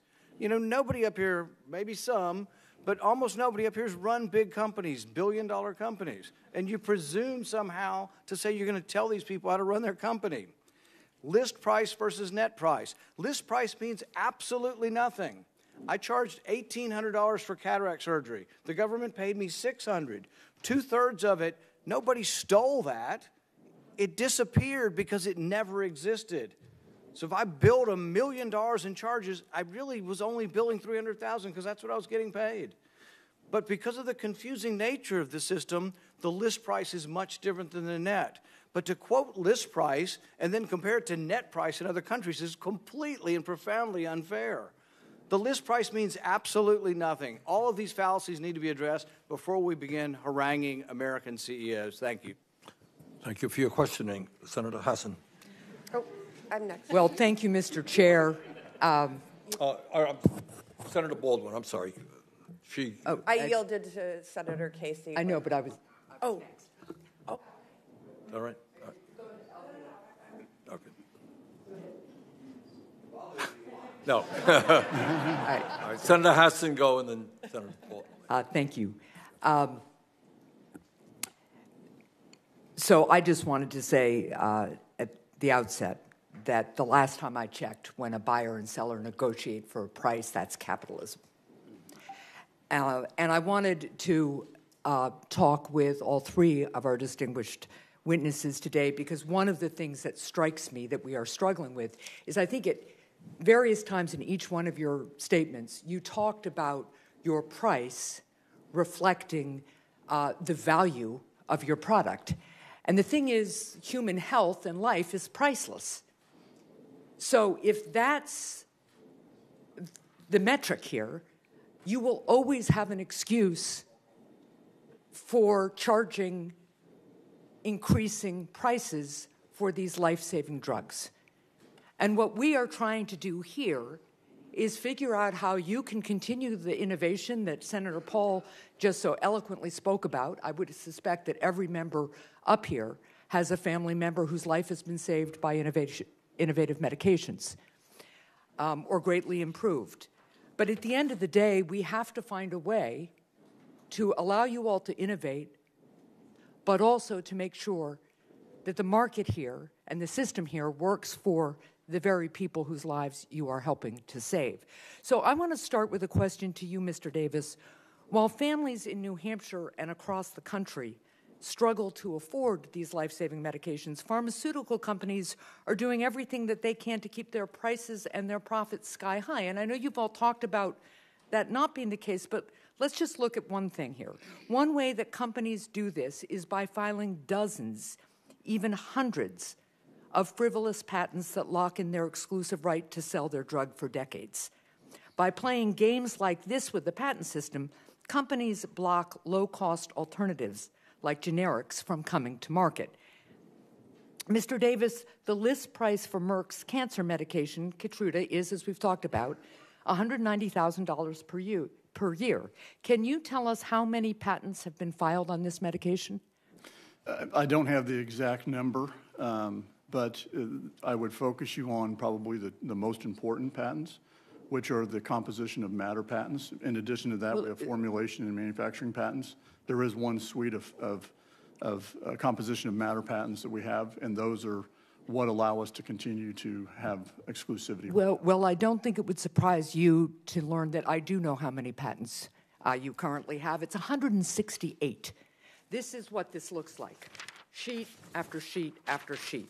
Patent office records show that not only do you have 168, but half of them relate to the process Merck uses to manufacture the drug, not the way that the drug is used to treat patients.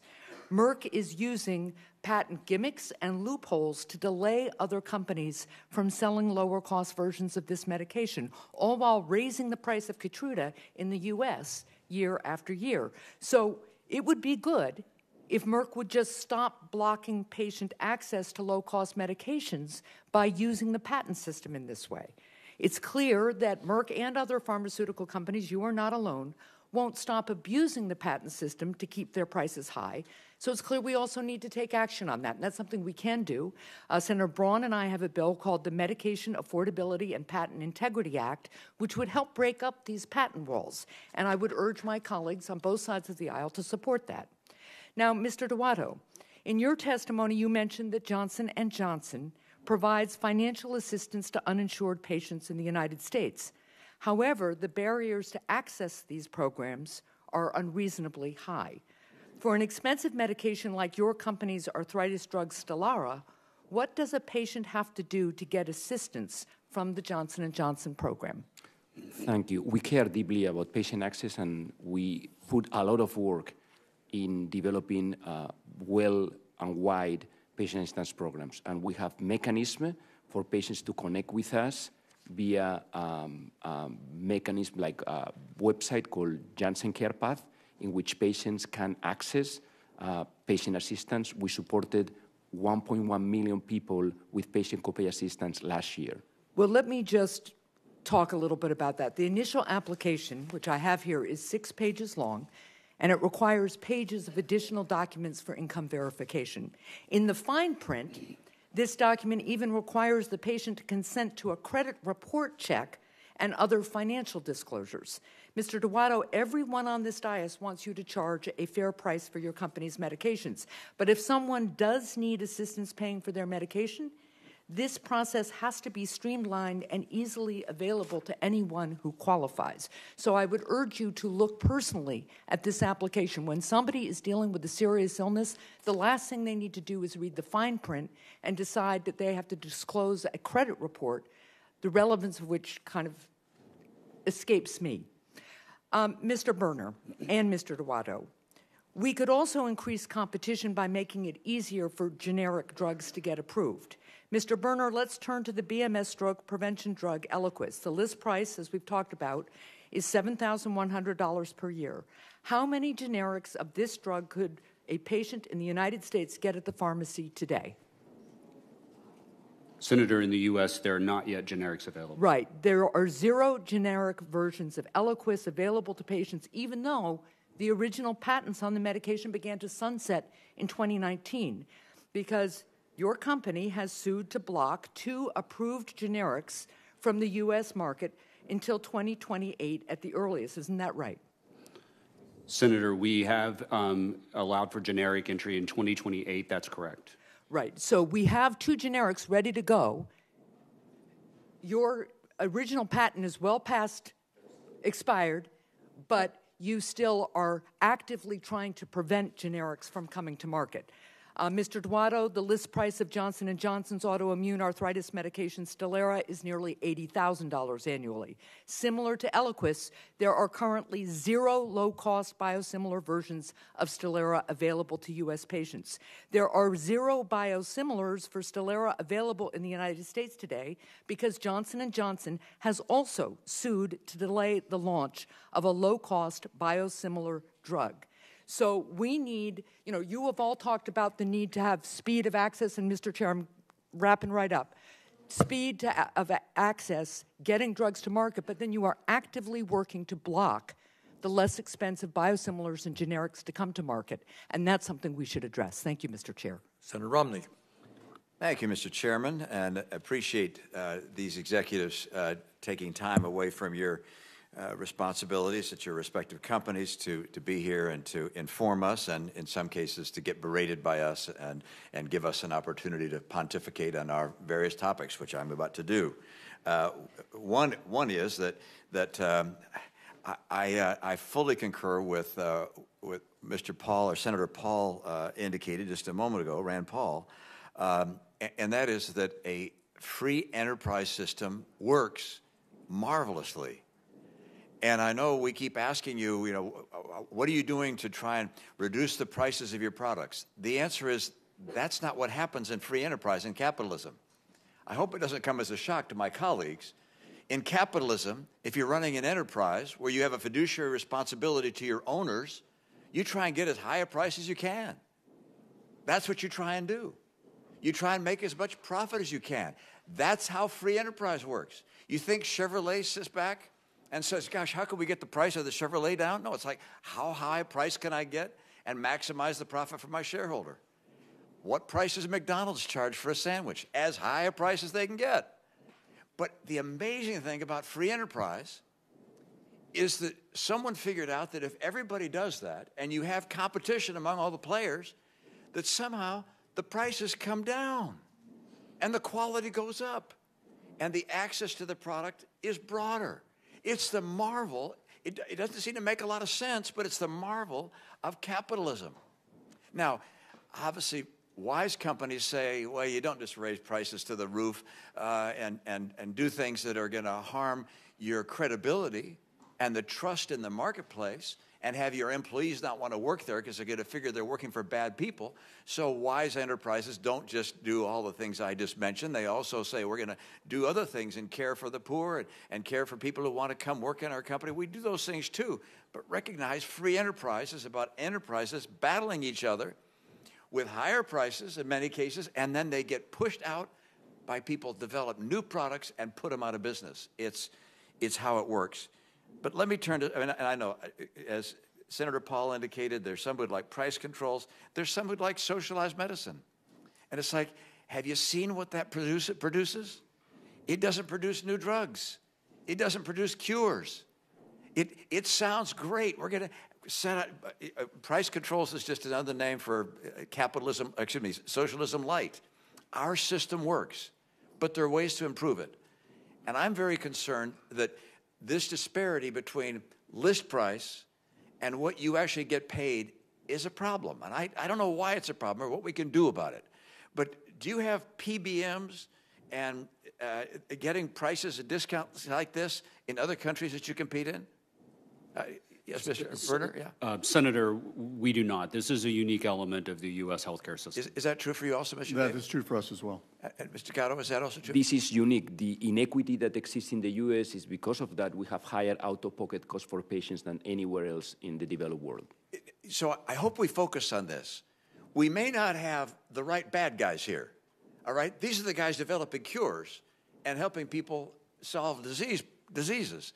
But we have something here they don't have in the rest of the world. These PBMs that want higher and higher list prices because they get paid based on how high the list price is, because they get a % of the list price. I'm not sure where all the money goes. Some of it goes back to patients. Some goes to the companies if they're self-insured. I don't know where it all goes, but I think that's the issue. So let me ask each of you, if you were in our shoes, knowing what you know, what should we be doing to try and get the cost of products down to to the people of the country and to the country at large, to the government that buys a lot of goods, a lot of drugs? What should we be focused on? And I know that you sell to PBM, so you got to be careful not to step on their toes too hard because they might punish you. But what advice would you give us? What should we be looking at? Where's the problem in this mess? We'll start here, Mr. Boerner. Maybe three things I would offer up, Senator. Yeah. First, to the complexity that you just described. Number one, delink profits from intermediaries from the list price of the drug and the rebates, rather, that are provided. If you could delink that, that would be important.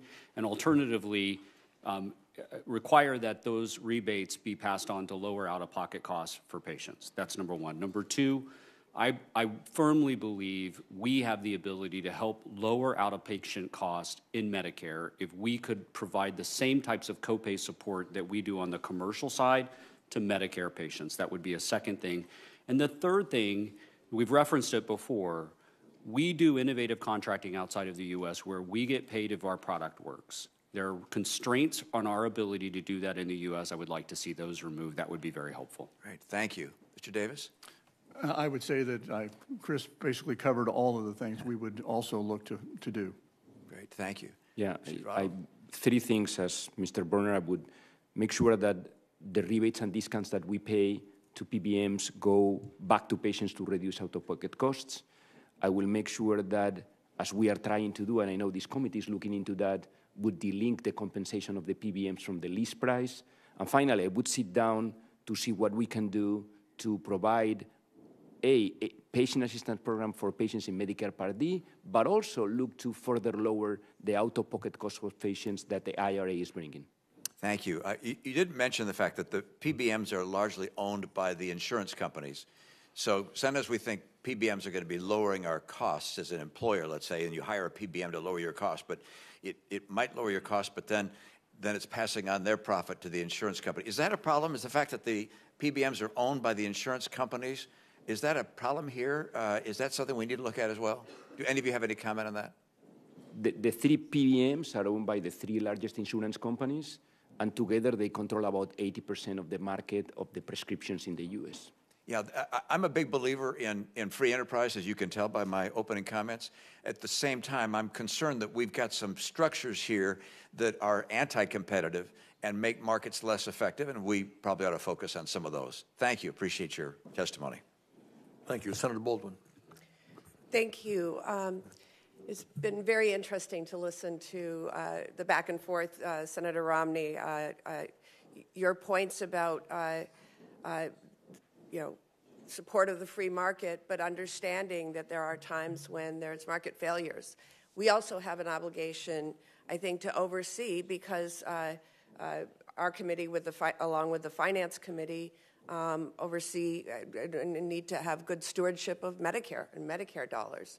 But The point that Senator Romney just made about basically, I don't know, I can't follow the dollars and it's complex, is a real issue. I want to start just by sharing some of my constituent struggles. I have a constituent who literally turns down the heat in the winter because that's how she is able to afford the prescription drugs she needs for her wellness. There are choices that people are making. People are rationing their medication. People are foregoing their medication because of affordability. I think we need more transparency. And I think we need more transparency to inform the policies that we adopt. I was pleased this last May that this committee advanced my bipartisan Fair Drug Pricing Act, which I lead with Senator Braun. Our bill would require basic transparency from your companies at any juncture in which you want to raise the price, list price of a prescription drug by more than a certain amount, a certain percentage. Asking questions like, what is the cost to manufacture the product? What do you invest in R&D, something we really support? How much are you spending on marketing and advertising? What are you doing in terms of stock buybacks? Is there excessive executive compensation? I agree that we also have to have that transparency within the PBMs. I remember under the last president, when we were having our confirmation hearing for his Secretary Azar, who came out of the pharmaceutical industry. And I shared with him a letter from a constituent who has 2 diabetic sons, just talking about the costs every month, not just the insulin, but the test strips, et cetera. And I said, what do I tell this dad about the high cost, which had just, by the way, increased significantly? And he just responded, it's complicated. I can't tell my constituent, well, we can't address this because it's complicated. I remember when this is years ago now, when the EpiPen doubled in price overnight, went from $100 basically to $200. My constituents certainly told me what a burden that was. I asked if you could show me, follow the money, a chart, follow the money. Nobody could. We need additional transparency to inform our policies. So, Mr. Duato, the price of Stelara in the U.S. is $79,000 a year. By the way, in Wisconsin, the median household income is $72,000.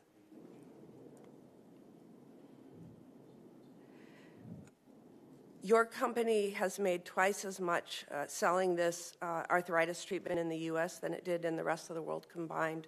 This is going back to 2016. Under the Fair Drug Pricing Act, you would need to account for this exceptionally high cost. So just to look at one component of what I'm talking about, how much does Johnson & Johnson spend on marketing and advertising for this particular drug? Senator, thank you for the question. We publish every year, since 6 years ago, a report that we call a transparency report, and we explain our pricing practices, and we give transparency also to the different intermediaries that play into the model. We disclose our advertising expenses and our R&D expenses. What I can tell you is that in 2022, which was the last year that our report was published and is available, we spent double in R&D, 110% more in R&D than we did in sales and marketing. Do you know what that dollar figure is for sales? I don't have it top of my hand, but I will sure to follow up with you to give it to you. But it was double the amount in R&D than we did spend in sales and marketing. Well, let's look at Mr. Boerner. The price of Eliquis is in the U.S. has increased by $4,000 since its launch. In other countries, the cost of this drug is decreasing. How much did your company spend on R&D last year? Our company spent just over $9 billion last year on R&D. And then how much did your company spend on stock buybacks, dividends, and executive compensation last year? I don't have that exact figure, Senator, but Does $12.7 billion sound right from the HELP study? That's roughly correct. Okay. For the first time, thanks to the Inflation Reduction Act, Medicare will negotiate the price of drugs, including Eliquis and Stelara, and this is really welcome news for families in Wisconsin, but the truth is it's really not enough, and my constituents should not be forced to decide if they should turn the heat on in winter or buy the medication they need, all while companies are raking in literally tens of millions of dollars or billions. We have more work to do. Thank you. Senator Collins. Thank you very much, Mr. Chairman. I think all of us could agree that when a doctor prescribes a needed medication, that cost should not be an insurmountable barrier to the patient using it. Yet, for more than half of the adults in my state, according to a survey, it is a barrier. They're worried about affording the cost of prescription drugs, and in the last year, nearly 1 out of 3 Maine adults reported skipping a dose of medicine, cutting pills in half, or not filling a prescription because of cost.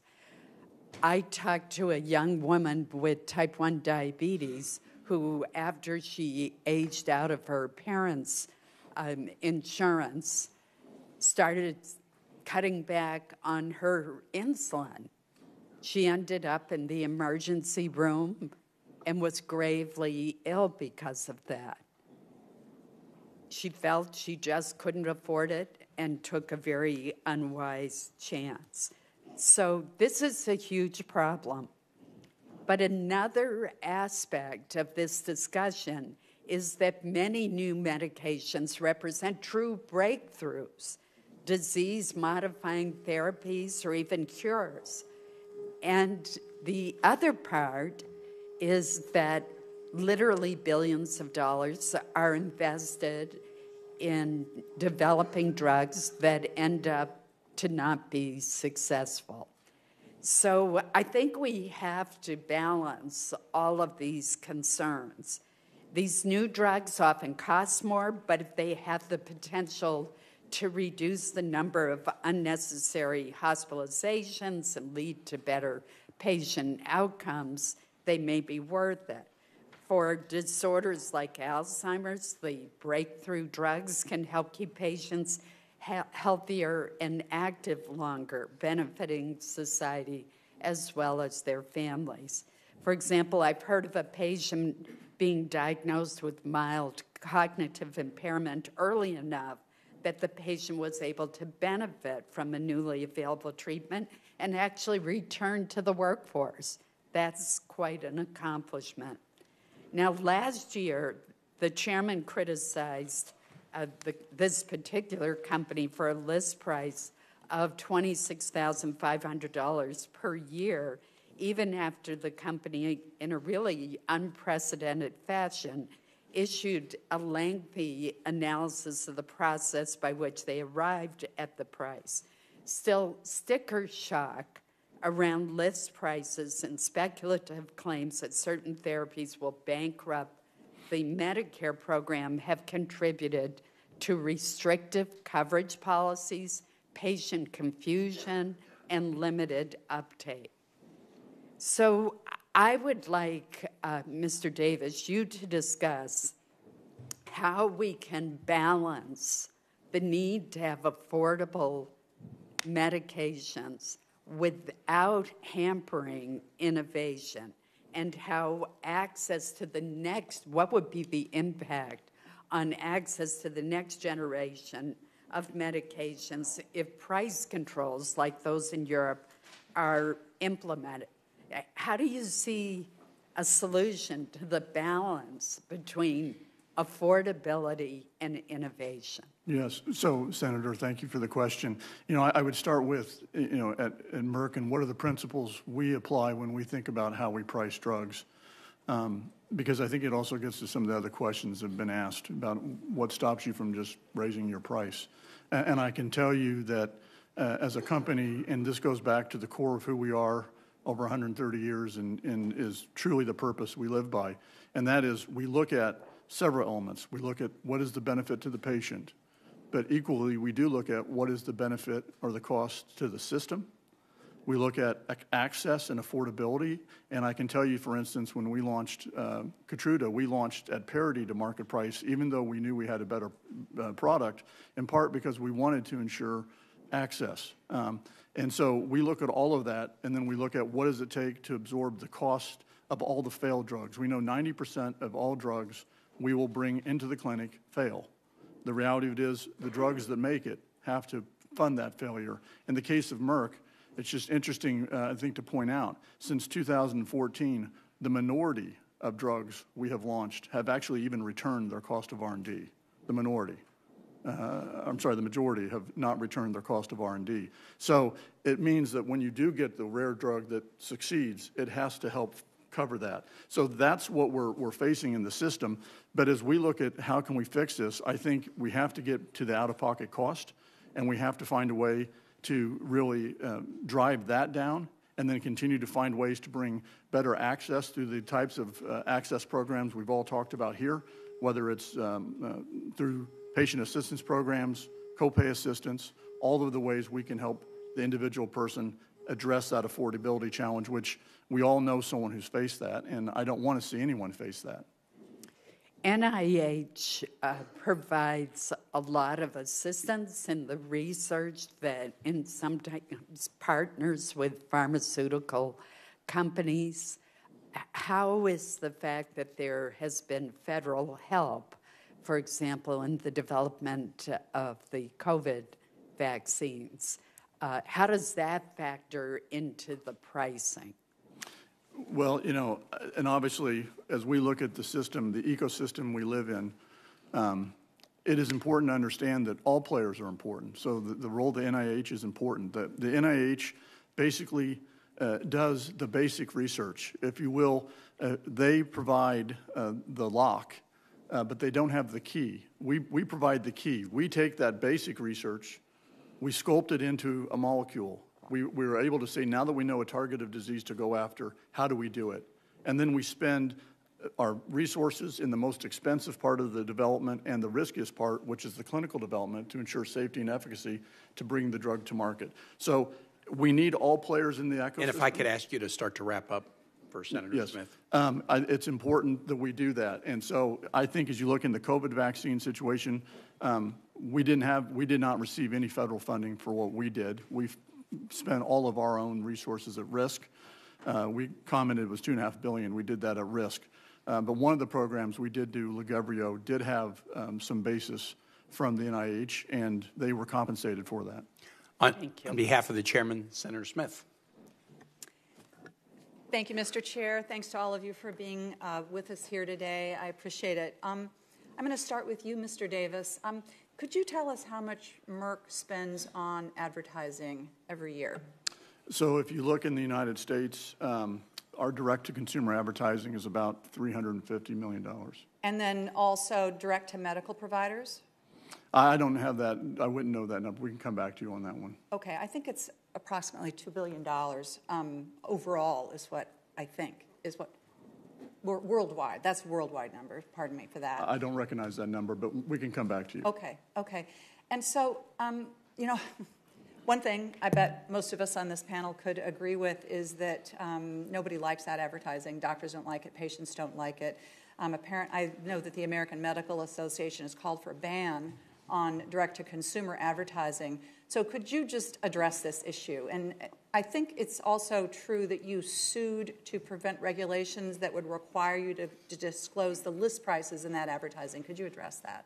Yes, I'm happy to do that, Senator. So, you know, direct-to-consumer advertising serves an important purpose. There's been studies that have shown that it drives better adherence, It drives patients to understand the use of their medications, and it overall will bring benefits to the health system. So I do believe there's a valid educational piece to direct-to-consumer advertising, and I also believe we need to be full and fair and transparent in helping people understand the cost of drugs. The reason we brought suit, the one you're referring to, was our concern that the specific request that was in that was that you show the list price of the drug. And our concern, based on all the conversations we've had here this morning, is that that can often be very misleading and, in fact, could cause patients not to seek the drug, when in reality, take Januvia as an example, if we put on an advertisement that it's $6,900, when in reality, if you take the total in the system, it's $690, I would hate to think someone doesn't show up to get that medicine because they don't understand the price. What we supported instead, which is what we do today, in all of our direct-to-consumer advertising, we drive you to a site that gives our list price, it gives all of the rebates we provide so that you can see it, and we give further information and education. We think that is a more effective tool and a more accurate tool to stop the misperceptions that exist. That's why we raised that concern. One of the things that I think is really confusing for patients is to try to figure out how much things cost in the health system overall, including in prescription medications. And so let me just ask you, and I'm going to ask you about this, Dr. Boerner. How much would acute myeloid leukemia patient, how much would that patient pay every month for your drug, Adifa, the cancer treatment? That if, let's say, they had a 20% coinsurance responsibility?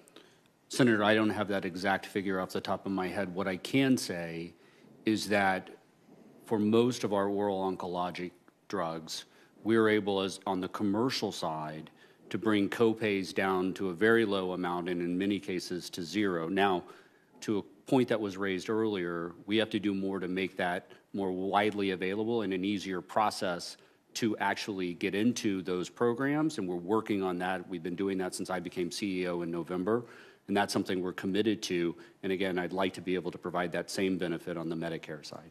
So, but if you have a list price that is, and I get what you all are saying about the list price is just the list price, that isn't necessarily what people pay, but if you have a list price and then you have a co-insurance responsibility that's a percentage of the list price, that could still be quite a significant amount of money. I mean, I think it could be, in this case, $6,800 a month for this medication. Senator, what you're pointing out is absolutely why we believe we've got to also look at ways to bring that list price down. We've been discussing at length this sort of the complexity and the intermediaries play in this system that lead to incentives to drive those list prices up. But unquestionably, because out-of-pocket costs and co-insurance, for example, are typically tied to that list price, we have to find ways to bring that list price down. Well, I would agree with that. I think that is a really significant issue, particularly as I think some of my colleagues have pointed out that when you get to these patient assistance programs, they're quite confusing and hard to navigate through. And I think that sometimes that's only available if you have commercial insurance, and if you don't have commercial insurance, then you could really be flat out of luck. Senator, that's correct. And in fact, I referenced that since I became CEO, one of the things we've done on the commercial side is really begun to look at how many hoops do patients have to go through to get access to these copay support programs. We've provided $2.5 billion in copay support programs over the last 5 years as a company, provided $12 billion in free product. But we've got to make it easier and more universally available for commercial patients to get access to that. Again, there are some constraints to us being able to provide those services on the Medicare side. There's some very legitimate concerns to providing those on the Medicare side because you don't want to obviously be diverting patients from, for example, generic products onto these as a result of onto branded products as a result of this. But we would love to work with members of Congress to find ways to do this constructively. And is it true that the cost of those patient assistance programs you can then turn around and deduct on your taxes to lower your tax liability? Senator, I don't know the answer to that, but I can follow up. Okay. I want to get at the question. I just have a minute left, and so let me see if I can do this really quickly. One of the challenges that we have are some often pretty severe shortages in medications. And I have heard so many stories about this from Minnesota folks who they have a preferred treatment for a disease, and then the drug is not available. So I want to ask you all, I'll cut to the chase on this. Senator Collins and Senator Murkowski and I have a piece of legislation that would require reporting of supply chain disruptions that could lead to shortages in medications. And I'd like to know whether you all would support that concept to help people understand where these shortages are and where the root chemicals for their medications are coming from. We work we work very closely with the Drug Shortage Office at the FDA, and we're constantly doing all efforts to dual source the entire supply chain of our medicines, so there's no discontinuations in our supply. And I'm not familiar with the specifics of the bill, but I would say in general, the more we can continue to help understand what are the shortage issues, we should address that. But I think we got to get at the fundamental issues of why do we have a shortage in the first place. I can tell you in our example, we make a drug called Tyspes. And again, you're over time, so could you take those answers for the record, Senator I would be Smith? happy to, Senator Kane. Great. On behalf of the chair, Senator Braun. Thank you. I'm going to start with Mr. Davis. What would your definition of a free market be? One where you are able to bring goods, and if those goods bring value and the system sees value in them, you're able to bring those at a value you think is fair and reasonable and negotiate with the other sides in a world where you have free competition. So right there you said negotiate. Most free markets are typified by this. And I'd like you all to listen to this because I think the big challenge, if I were in your seat running your companies, is that it's not a free market. A free market means you've got a lot of choices, you've got vibrant competition, no barriers to entry, and you've got an engaged consumer. Now, do any of those apply to your business? I think all of those apply, but I think one thing we need to understand in the way our business functions, for a period of time, we have exclusivity. That's during the patent protection period. Thereafter, and in that period, we must reap a return on the investments we make to fund the R&D we do. Thereafter, drugs are freely available, and there is total competition in that space. But yet you would sue to keep transparency in terms of what the consumer price would be or the list price. Or you do things like tweak patents. That doesn't happen anywhere else. And you're not alone there. Hospitals and insurance companies do all this stuff behind closed doors as well. So I would think if I were in your shoes, you've got maybe a few years before, so none of that stuff really applies to you guys as I listed it. You might try to spin it that way, but it's not the case. I fixed it in my own business back in, probably 15, 16 years ago by creating healthcare consumers, by trying to avoid the system through wellness and prevention, which you don't hear much about. But when you do need it, it's got to be to where you've got a lot of options. And I understand you're a little different in terms of the R&D that goes into it. And then many years ago, you created a monster called the PBM that now is sucking all kinds of money out of the market. Why can't you fix that in terms of doing alternative ways that would just smother the market with transparency and get it into a different channel of distribution? You got a guy like Mark Cuban that's trying to start a company at cost plus. You're going to probably need to find things like that, or you're going to be appearing more often here, and it's going to be where you're going to be regulated like a utility would be. Because in my opinion, you operate more like an unregulated utility, kind of cloak yourselves behind free enterprise, and now it's up to 18, 19% of our GDP. Something's got to give. Senator Sanders talked earlier about things costing 10% to 25% overseas, and I think I heard the excuse was, well, they have price controls. Well, I think I'd be smart enough to know that sooner or later that will occur here. It's going to be up to the industry to fix it, and you're probably just 15 to 20% of the problem. You could fix the part that you get the most heat for by maybe trying to get more customers like the business Mark Cuban is putting out there that's based upon transparency.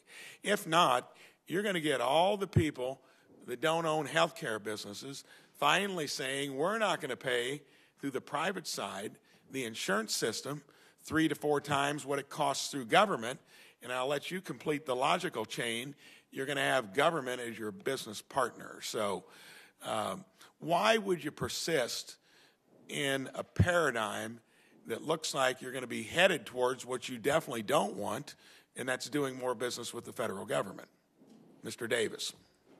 Well, I don't want to speculate on the systems as a whole. I think what I focus on is what do we need to do to drive the mission of our company, which is in the near term, bring access and affordability, make sure that when we bring affordability, we don't sacrifice access, and often patients lose access when we try to address affordability, and that we fund innovation. And that's whatever ultimately we come to as a solution. If we can protect those elements, I think we will both help patients of today, and we can make the investments. Have you ever looked at having some other system of distribution like almost any other manufacturer would have when you make something? You do a pretty good job making the pill. You completely default on how it gets from where you make it to who uses it. You're putting independent pharmacies out of business because of PBMs and other kind of peculiarities in the industry. Have you thought about at least in the place where most people confront the healthcare system with a prescription about trying to restructure that, smother it with transparency and options to where people can get their stuff, and then apply that to biologics and the entirety of the spectrum, and don't tweak the patents and try to preserve a broken system?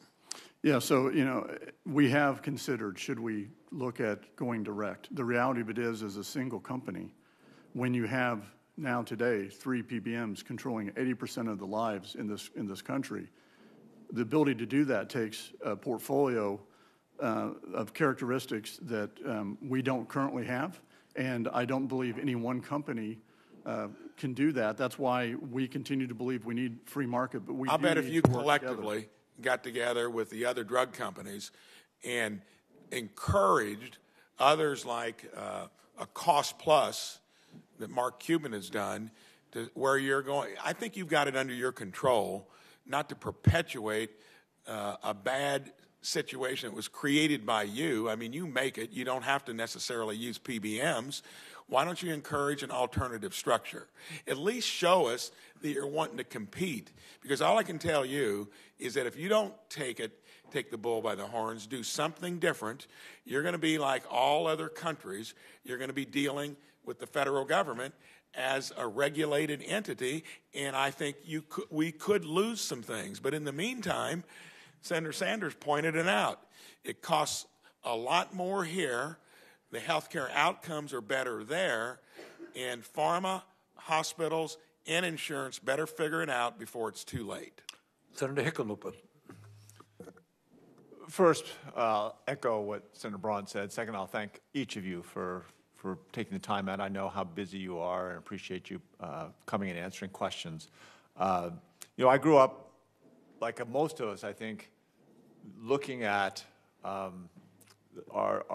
pharmaceutical companies as treasures, as companies that America could be rightfully proud of as innovators.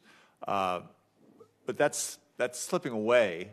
When I'm back in Colorado, I hear let's be gracious and say a wider diversity of opinion. According to a recent YouGov survey, more than a third of Americans reported that cost has prevented them from filling a prescription they need. A separate Kaiser Family Foundation poll, this one just from last year, said that 83% of Americans rated profits made by pharmaceutical companies as the overwhelming contributing factor to the high cost of prescription drugs. You've all talked about the R&D, the innovation, which there can be no question about that.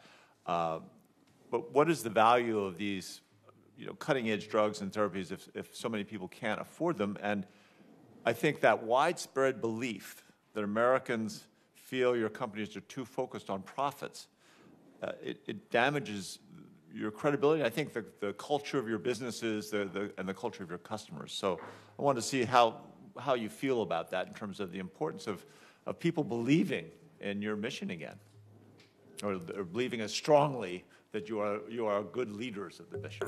Why don't we start with you, Mr. Duato? Thank you, Senator. I can assure you that the 50,000 employees of Johnson & Johnson in the U.S. wake up every day thinking what they can do for patients. And I can represent proudly that sentiment. What can we do to address the real inequity that exists in the U.S., which is that seniors and patients that need the medicines the most pay higher out-of-pocket costs? In my view, that's the real problem. There are other things that are positive in the U.S. healthcare system, like the access to breakthrough cutting-edge treatments earlier than any other country in the world, but it's true, we have a real inequity there. I think we have to work together in order to address that inequity, and there's multiple ways that we can work on that. One is to make sure that... Just give me one, because I want to make sure I've got a couple more questions. One is to make sure that the discounts and rebates, we pay $39 billion in 2022, that we pay to the middlemen are passed to the patients so we can lower the out-of-pocket costs. Got it. That's a good one. So, Senator, I appreciate the question, and I can tell you at Merck, we've lived by the statement our founder put out, that medicines are for the patients, not for the profits. But so long as we've remembered that, the profits follow. And it really says we can both do good and do well for our shareholders together. And there's a balance. And I think what you're talking about is where is the balance? And we are always trying to find that balance. And I'm very much focused on it as the CEO of the company, because the legacy of Merck, the pride of our 70,000 employees and what we do matters to me, and a strong belief in the mission of the company. It's why I came to the company, and it's why I'm in this industry. So we are very committed to that. But I do think the challenge we continue to face is the structural issues in the system that are creating the problems. We've heard that. I get it. Yes. Senator, the challenge that we're facing in this committee today and what we've been discussing is how do we ensure affordability today without sacrificing tomorrow's innovation? That's what we're focused on. We've got to make sure we do what you've heard from all of us, are bringing highly innovative medicines to patients. But we also have to do a better job of ensuring that we're bringing drugs like Eliquis to market, which save the healthcare system money. For every 100,000 patients on Eliquis, we estimate we save the healthcare system $5 billion. We've got to place a high bar on the medicines we bring to patients and stick by that as an industry. Right. Well, and I appreciate that. And I do. Health is so precious to people that they'll pay almost anything if it's serious, so that in a funny way sometimes we see increasing costs based on that calculus of how much money are we avoiding, which I think can be a false pathway sometimes. But certainly as a user of Eliquis, and grateful, recognizing what the old system was and how better Eliquis is, I salute that. The higher cost in other, or the lower cost in other countries, you've all answered that. I understand there's some price setting there. But I think the solution, I mean, we're paying double. Even when you take out the PBMs and the list price from the net price, we're paying double what Europe or Canada and Australia are paying. And somehow that's got to be a negotiation that the rest of the world probably has to pay more, and you guys are going to have to figure out a way to do that. And I'm not saying it's easy, but it's one of those things. It's one of those things we have to address as a country and as an industry. I want to ask, earlier there was some mention of river blindness, of issues in underserved countries. I want to see if each of you have just a quick example of something where your company has gone in there.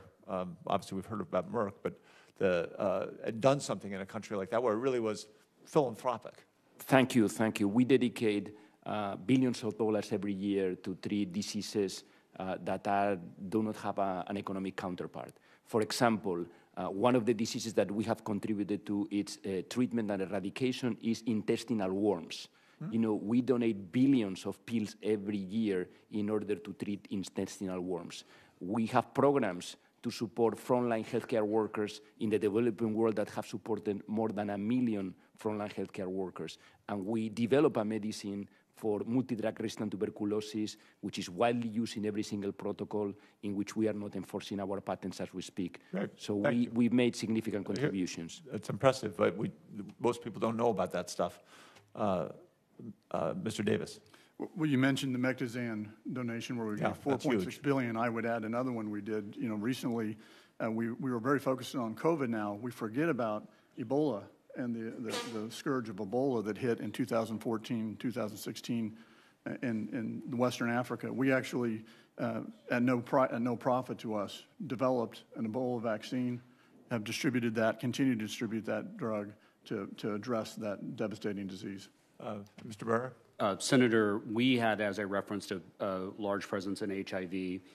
I'm incredibly proud that in the late 90s, our foundation worked with governments and local communities to set up the core infrastructure to deliver HIV medicines to sub-Saharan Africa, focusing on children. The president of Botswana recently congratulated or thanked the BMS Foundation for saving a generation from extinction, his words.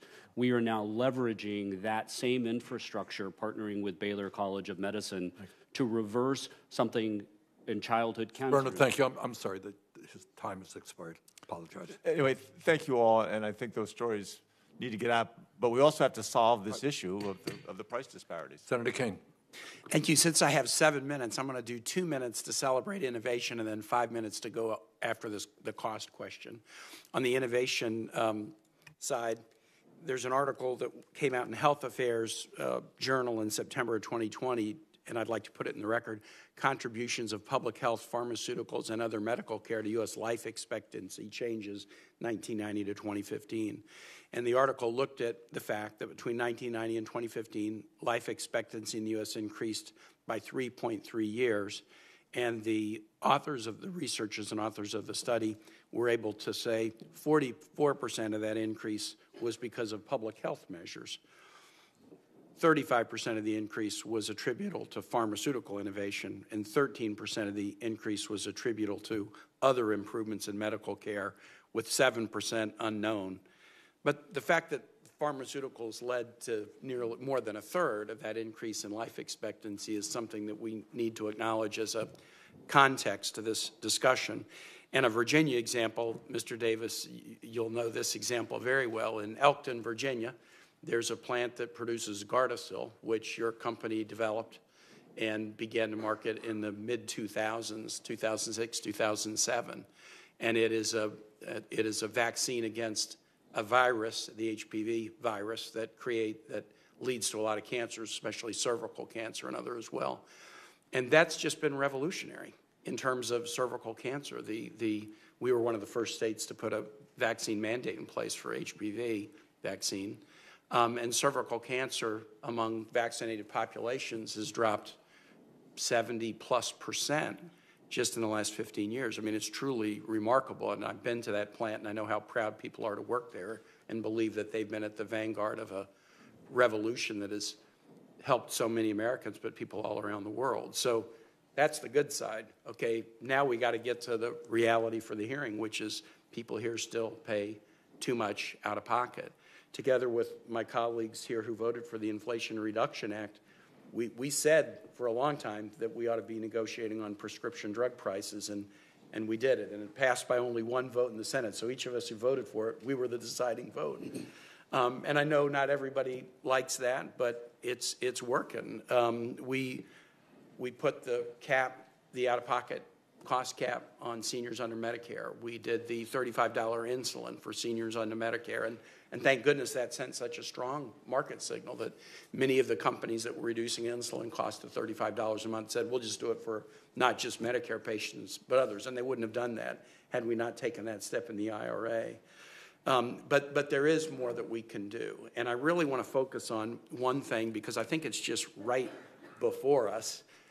This committee took strong bipartisan action about 9 months ago on this PBM reform bill that is sitting on the floor of the Senate right now. And I don't expect you to be the masters of all the details of that bill, but if we were to pass a meaningful PBM reform bill, and much of the conversation today has been about this weird difference between list prices and actual net prices. If we were able to pass a meaningful PBM reform bill, what would that do to the cost that American patients are paying out of pocket for pharmaceuticals? Please, and I'll ask each of you to address that. Mr. Duato. Thank you, Senator, and thank you for recognizing the value for patients of pharmaceutical innovation.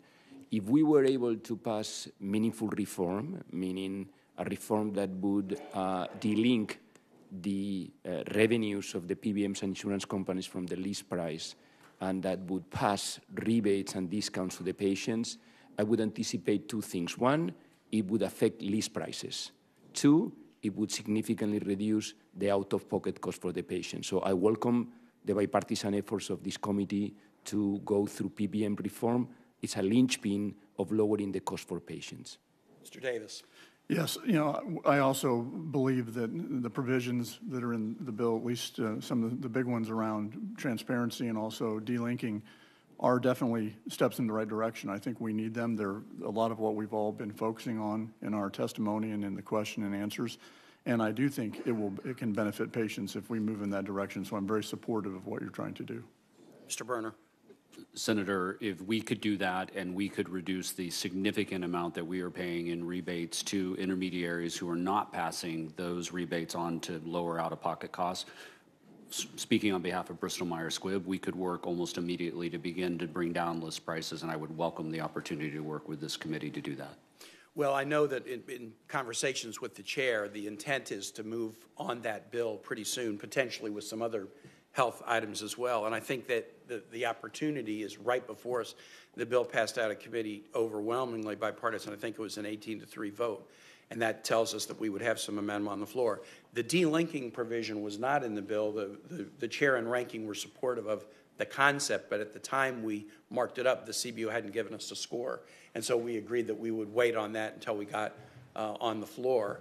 But the CBO has now scored the delinking bill that Senators Marshall, Capito, Braun, and I and Tester have co-sponsored, and the CBO says that it would save about $650 million over 10 years, and that's in addition to the savings for patients. So I know we would try, hopefully on the floor, to add that in.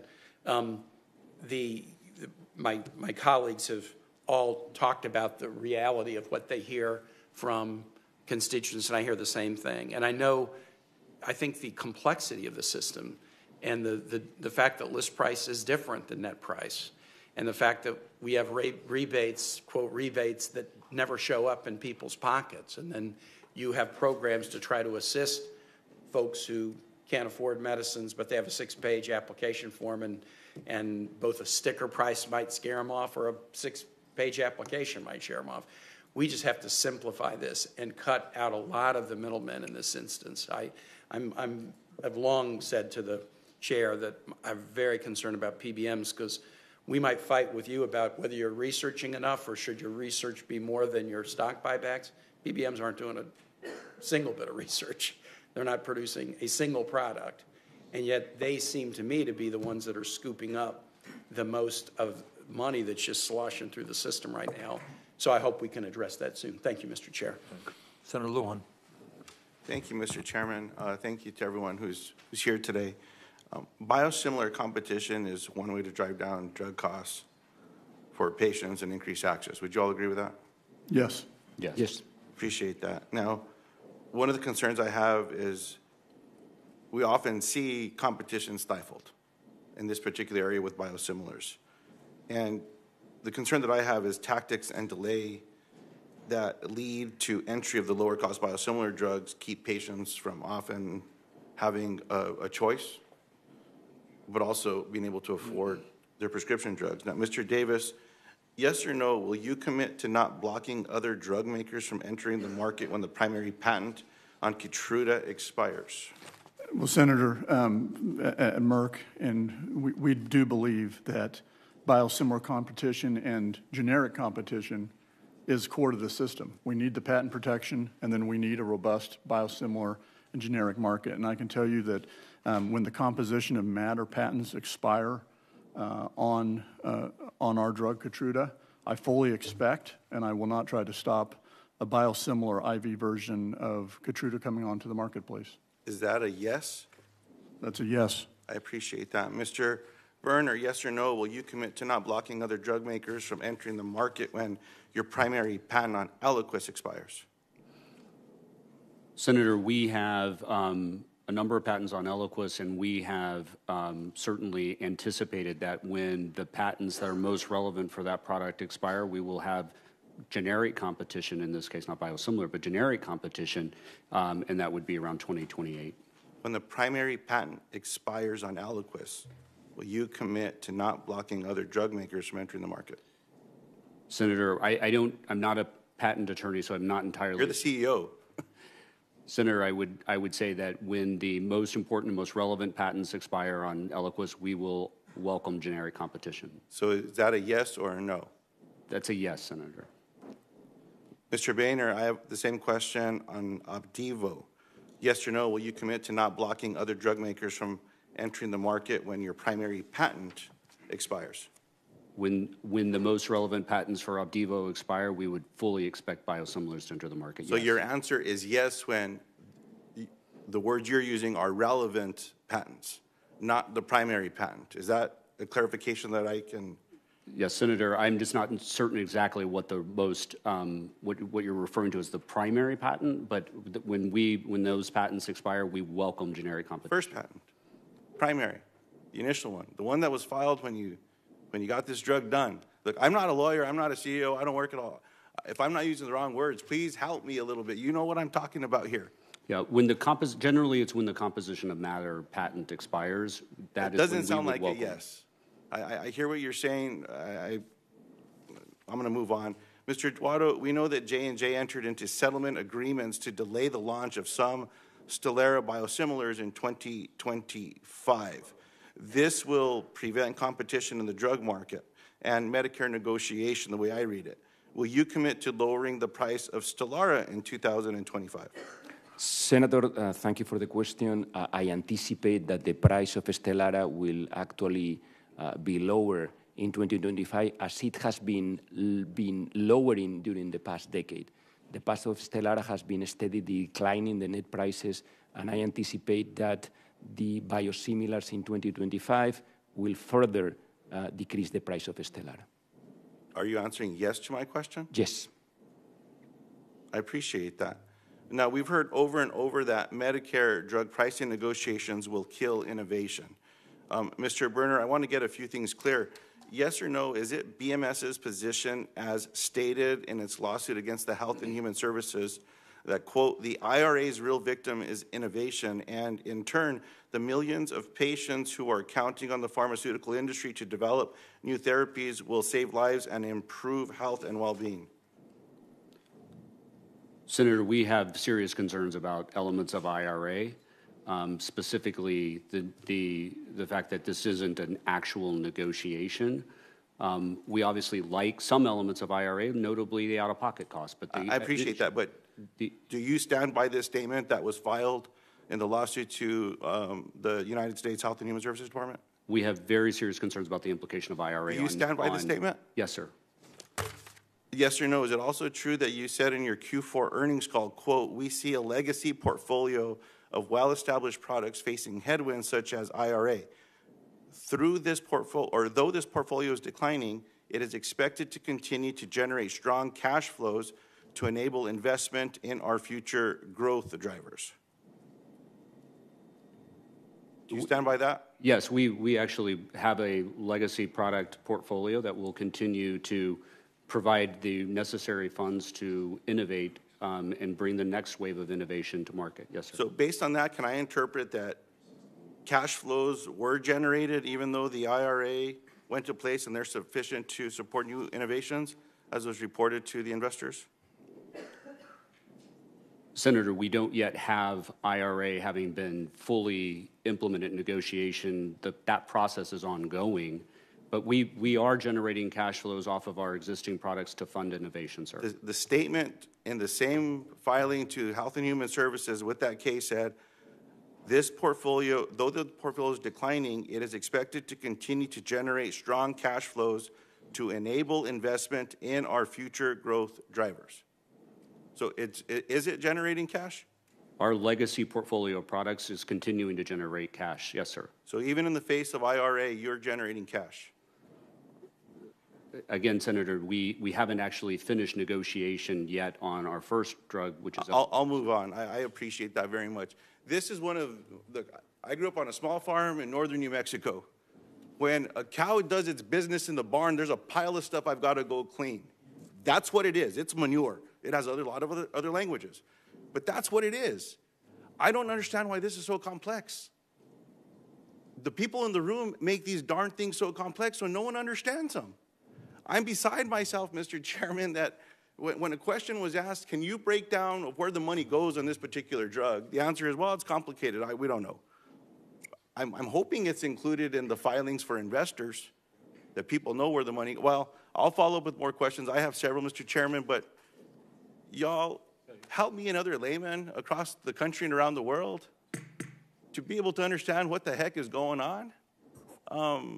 You all have some good lawyers. Maybe one day I'll go to law school and try to get a gig with one of you all. I don't know, but this is just frustrating. Thank you, Mr. Chairman. Senator Markey. Thank you, Mr. Chairman, very much. Research is medicine's field of dreams, from which we harvest the findings that give hope to families that a cure can be found for the disease which has been running through their family's history. That's what it's all about. That's what we all hope for. That's what I represent in Boston, in Kendall Square, 2 miles from my house. And I've been for 47 years in Congress trying to help that industry to be able to grow and to be able to get the resources from NIH, other resources to make the breakthroughs, to give hope to ordinary families. Like my father, who drove a truck for the Hood Milk Company. And the companies have done great work over the years. But that funding, which I was on the health committee in the House for 36 and a half years. And I fought very hard for NIH funding. And those NIH dollars delivered results. For example, between 2010 and 2016, every drug approved by the FDA was in some way based on biomedical research funded by the NIH. And my father, the truck driver at the Hood Milk Company, 1 mile from Kendall Square, he paid his taxes to make sure that the funding would go to NIH so that the research could be made in order to make the breakthroughs that would help him and help his families. And Merck's former president, and you've already quoted him, Mr. Davis, he said, we never try to forget that medicine is for the people. You know, my father. It is not for the profits. And Merck's website states that this philosophy is embraced by their leaders and the employees to this day. So FDA approved the cancer drug Keytruda in 2014 based on NIH research that my father helped to pay for as a truck driver at the Hood Milk Company. And last year, the list price was $191,000 for this cancer drug that helps patients with lung cancer and other cancers, $191,000 a year. And the annual meeting and proxy statement 2023 says that it brought in $21 billion in revenue for the company, and it was driving key growth for Merck's business. And at the same time, patients are also straining under insurance premiums, struggling to afford this drug, taking on debt, or skipping treatments altogether. So Merck has now filed 168 patents on this cancer drug, Keytruda. And as we know from this earlier discussion, you know, when we discuss this, we can be talking about primary patents or secondary patents. And what I heard earlier was that the witnesses in general just want all the secondary patents to also be exhausted. Now, to a very large extent, of course, 168 patents then bring at least 168 lawyers into the room. You know, how do we use this patent in order to thwart another smaller company, hundreds of smaller companies, from now making the breakthroughs that advance even further the breakthroughs. Innovating, discovering. 168 new patents extend further, using lawyers, the time at which there can be a lower price drug made available to people so that they can get the treatment which they need for lung cancer. So, yeah, we believe in competition. And we really believe in competition in Massachusetts. We believe in Darwinian, paranoia-inducing competition. But when there's a monopoly on a drug, which is the key drug, there is no competition. There is no paranoia if 168 patents just extend and extend the ability to have new companies, smaller companies, smarter, new scientists to make the new additional breakthroughs. And that's the play. We understand the play. That's how lawyers get into it, not scientists. The lawyers keep the smarter, new 25-year-old out with the new insight, just by extending and extending. So I do believe in research. Adam Smith hated monopolies. It was the #1 thing he hated the most, monopolies. And so in this particular instance, my father died from lung cancer. And my father drove a truck. So the list price for Keytruda is more than his entire pension. That's what he got from the Hood Milk Company. So 1 year of his entire pension would have paid for 1 year. And he died from lung cancer. And I don't think that George Merck really intended that would be what the result of research ultimately did.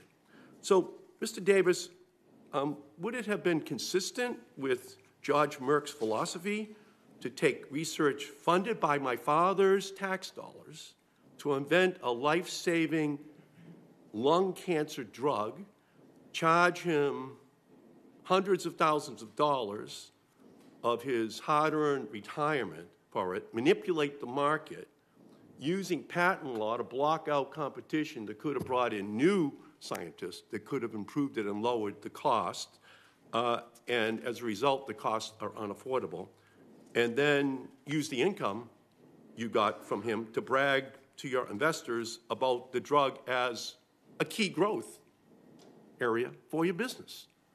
Do you think that's what George Merck intended when he had that high-minded philosophy, which he used to describe Merck's?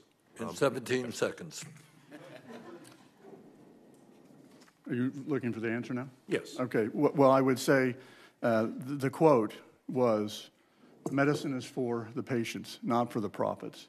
But so long as we've remembered that, the profits have always followed. And what he was capturing was, if you focus on bringing new medicines to benefit patients today and make sure you have an investment and a return to bring medicines for the future, which we are a biopharmaceutical research company, research is who we are, innovation is the lifeblood of our company, then we can deliver for the mission to the patients. And I can tell you at Merck, and I'm very proud of this, we always put patients at the center. And we always look at ways to do that. And that will continue to be what we do. So I do think actually what we're doing is consistent because it allows us to be sustainable for the long term, to deliver for patients into the future. I just think it's turned into medicine for the shareholders and not medicine for the people like my father. That's the last line of questioning. So let me thank our three panelists for being here today and all the senators who participated. We're now going to turn to our second panel. Thank you all very much, gentlemen. Thank you very much. Thank you.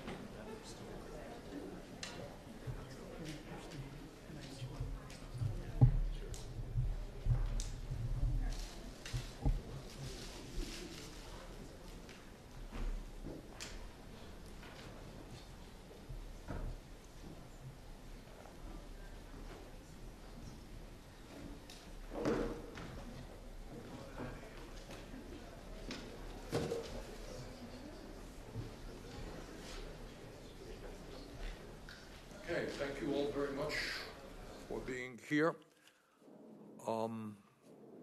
We have three very knowledgeable guests, panelists on prescription drugs and pricing. Our first witness will be Peter Maybarduk, who is the Director of Access to Medicines Program at Public Citizens. He's a lawyer who has advocated for stronger price regulation and stronger public health protections in patent law in the U.S. and around the world. Mr. Maybarduk, thanks very much for being with us. Chairman Sanders, Ranking Member Cassidy, members of the committee, thank you. Public Citizen is a national public interest organization. We have 500,000 members and supporters, and for 50 years, we've advocated with success for health and consumer protections. Drug prices are high because of monopoly power, leading to the rationing of treatment and preventable suffering. 1 in 3 Americans has failed to take medicine as prescribed due to cost. Like Lois Chisholm of Fort Worth, who tells us of Merck's diabetes drug, I need Januvia to control my blood sugar, but I can't afford it while on Social Security. Or Robert Cheravano of Loveland, Colorado, and his wife, both trying to afford J&J's Xarelto. Why do we have to pay so much? We are 90 and 81 on Social Security. Does anyone care about the elderly? Keith Clyburn, Lafayette, Louisiana. I'm paying for Eliquis and other pricey meds from BMS. So what do? I ration them so that I can eat and pay rent. Patients for Affordable Drugs has compiled 34,000 such stories from people struggling to afford their medicine. And that's a tiny fraction, a mere sample, of the heartbreaking problems out there. High prices cost people their health. They can cost lives. They force impossible family budget decisions. We all pay for high prices, whether we are patients or not, whether out of pocket or through higher insurance premiums and wasted tax dollars. Medicare and Medicaid spent nearly $200 billion on prescription drugs last year. Americans pay the highest prices in the world, 3 times what other countries pay. That's net prices, not list, to the point of the last panel. 3 times more in net prices, the real prices. We also do the most to support research and development. The world's largest biomedical research funder is a public funder, the National Institutes of Health, and we should be very proud of it, contributing more than $45 billion a year and laying groundwork for many, if not most, new medicines. Plus, public support is now indispensable to the late-stage development of 1 in 4 drugs also. We the people drive innovation together. So, Americans first pay for the research, then contribute to the development, and then on top of it, when a drug comes to market, pay the highest prices in the world. Other countries broadly negotiate prices to protect their people. But here, pharma has accrued tremendous influence in our politics, spending hundreds of millions a year in lobbying, outranking every other industry.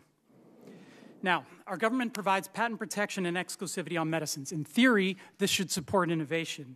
But in practice, drug corporations write the rules, extending monopoly power sometimes for decades, blocking competition far longer than this body intends.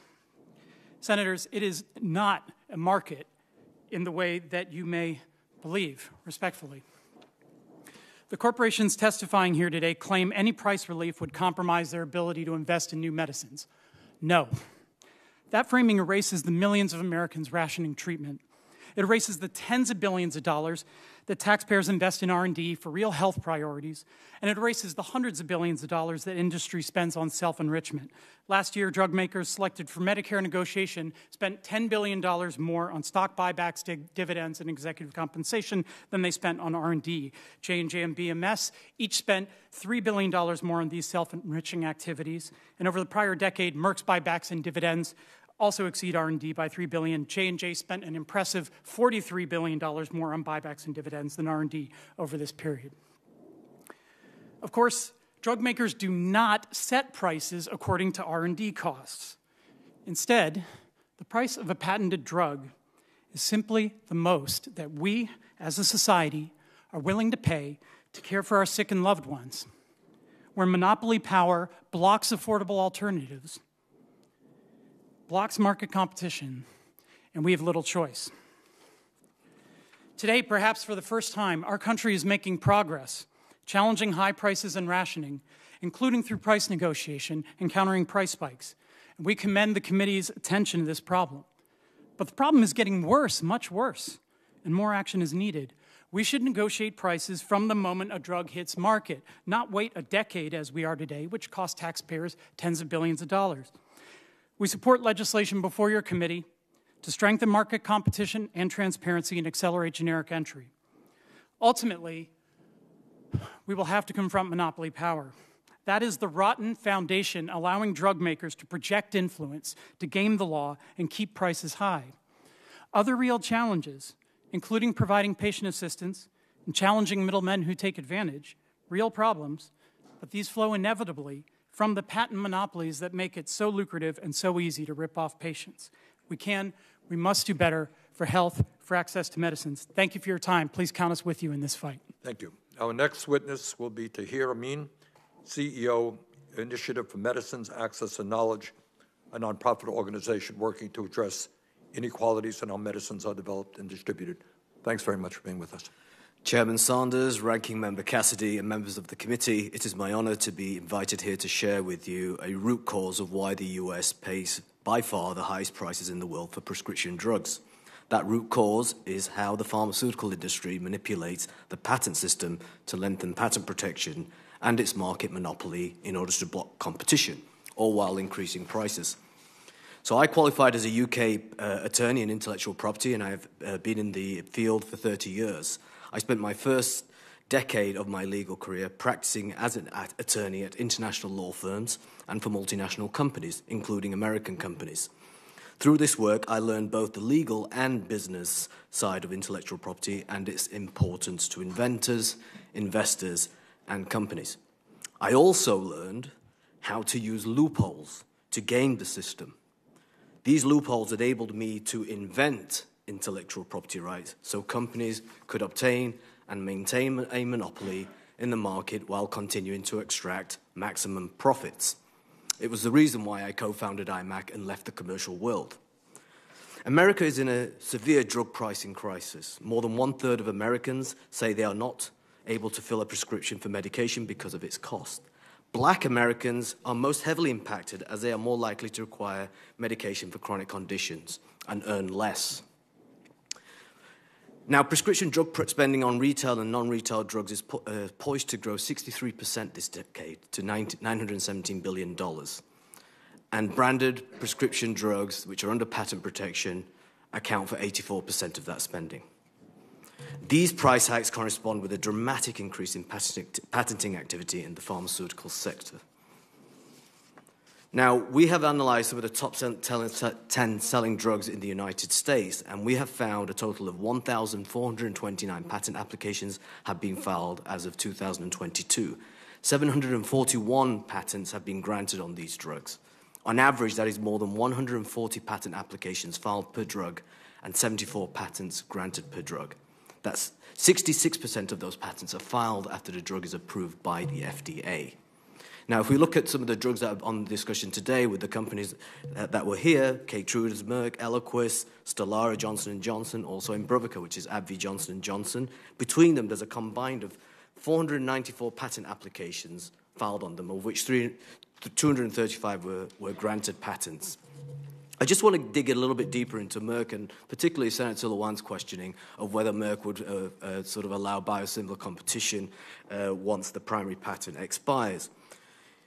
You have to remember, Keytruda actually represents 47% of Merck's total pharmaceutical revenue. Now, as of June 2002, we've counted 180 patent applications, of which 78 are granted. They have patent protection at least until 2039, which is in total 37 years of patent protection since they filed their first patent, which is 2002. You're supposed to get a patent for 20 years, remember. Market and media analysts are currently reporting that we should see biosimilar competition in 2028, to Senator Lewan's question. I put myself on record here today, we will not see biosimilar competition until 2034. They will litigate the hell out of it, and they will use every cent that they can to kind of not leave $100 billion on the table, which is what those patents are worth to them. And all this talk of R&D and new indications, these patents are already disclosed in their earlier patents that should be expiring in 2024. Bristol Myers Squibb, same problem. Bristol Myers has actually increased the price of Eliquis by 124% since its introduction in 2012. That's higher than the general rate of inflation. They have filed more patents here in the United States, 2.4 more times than in Europe. In fact, the patents that the CEO from BMS was talking about, the relevant patents, those were actually invalidated in Europe, and that's why we have generic competition in Europe. But those patents are actually preventing competition here in the United States, and it's going to cost us $48 billion in branded Eliquis. So this committee should recognize that the use of patent thickets to extend the market monopoly period on a product is not a case of a few bad actors. It's endemic. If you want to get to the heart of the problem, the first and most important thing Congress can do is solve the problem, is raise the bar for what classifies as an invention that deserves a patent. It's an enormous monopoly power that in a single hands of a drug maker, and we shouldn't leave it to the market and litigation to resolve these issues. So the patenting activity goes well beyond the time-limited monopoly that the Constitution required. Lawyers exploit sophisticated legal marketing Jedi tricks that they use under the guise of innovation. We need to actually not get sidetracked by this innovation talk. Most of these patents are tweaks deliberately for the financialization of profits. And that's what the pharmaceutical industry does today. I've been in the business, and I know what it's about. Thank you. Thank you very much. Senator Cassidy. Pleasure to introduce our witness, Darius Lakdawalla, currently the Quintiles Chair in Pharmaceutical Development and Regulatory Innovation at University of Southern California Mann School of Pharmacy and Pharmaceutical Sciences. He also serves as Director of Research for the USC Schaeffer Center for Health Policy and Economics, a partnership between the Mann School and the USC Price School of Public Policy. He received his PhD in economics from the University of Chicago and is a renowned researcher and thought leader in health economics and health policy, which obviously impacts us today. Thank you, sir. Thank you. Chairman Sanders, Ranking Member Cassidy, and honorable members of the committee. Thank you for the opportunity to testify today about drug prices and the assessment of medical technologies. My name is Darius Lakdawalla. I'm an economist and a professor at the USC Mann School of Pharmacy and Pharmaceutical Sciences and USC Price School of Public Policy. I'm also the Director of Research at the USC Schaeffer Center for Health Policy and Economics. The opinions I offer today are my own and don't represent the views of the University of Southern California or the USC Schaeffer Center. I'd like to start with a story. In December of 1984, a young boy from Indiana named Ryan White was diagnosed with AIDS, a result of a transfusion with infected blood. In the immediate wake of his passing in 1990, Congress passed the Ryan White Care Act, ensuring affordable care for HIV/AIDS patients. The value of this program was fully realized 5 years later when highly active antiretroviral therapy emerged as a life-saving treatment for patients with HIV. Today, 9 out of 10 patients receiving care through the Ryan White program enjoy viral loads so low that they're no longer infectious. Thanks to breakthrough medical innovation and to forward-thinking public policy that made innovative HIV therapies affordable to many, HIV-positive patients can now expect to live well into their 70s and beyond. But increasing patient access through bold expansion of affordable care means little when there are no valuable cures or treatments to access. And breakthrough medical therapies provide little value if high cost-sharing pushes them out of patients' reach. This is the fundamental trade-off we're here to address today. This trade-off between innovation and affordability has played out in different approaches taken across the globe. There's little doubt that U.S. consumers access newer drugs sooner and more often than their overseas counterparts, and this increased access to the latest treatments matters. Schaeffer Center research suggests that introducing European-style pricing policies would ultimately reduce innovation and cost American consumers just over half a year of life expectancy, about what would be lost if all American surgeons suddenly forgot how to perform heart bypass surgery. Yet there's no denying the sentiment that U.S. consumers unfairly pay higher drug prices than their peers overseas. The deteriorating accessibility of prescription drugs in recent years threatens to derail the access advantages and health gains American consumers have so far enjoyed and is one component of this growing sentiment. Even patients with good insurance are struggling to access the therapies their doctors prescribe. Plans frequently employ coinsurance requirements and utilization management tools that severely restrict access. These changes likely harm health since the link between increasing out-of-pocket costs and worse patient adherence is well established. Surprisingly, coverage has deteriorated even while the average manufacturer net prices of brand drugs, the amount manufacturers receive after rebates and discounts, have declined in each of the last 5 years. Schaeffer research analyzing the flow of money spent on insulin found that while net prices fell by 31%, total expenditures remained nearly constant because intermediaries were pocketing the additional rebates and price concessions instead of passing them on to consumers. Transparency in pricing throughout the pharmaceutical distribution system would be a major step towards ensuring that drug prices reflect the actual value provided to patients and don't simply enrich intermediaries. Rewarding drugs that do provide value promotes investment in the right kind of therapies and ensures good health will be increasingly within the reach of American patients for generations to come. Decades of economic research demonstrate that where innovators predict higher returns, innovative effort and discovery follow. Outside the U.S., many countries adopt pricing approaches that either fail to measure value to patients or make it hard to predict future returns to innovation. The UK, Australia, and Canada employ relatively transparent and predictable methods that nonetheless rely on quality-adjusted life years, which discriminate against vulnerable patients. On the other hand, France and Germany avoid QALYs and focus on rating clinical benefits in a way that often fails to correspond to the eventual price.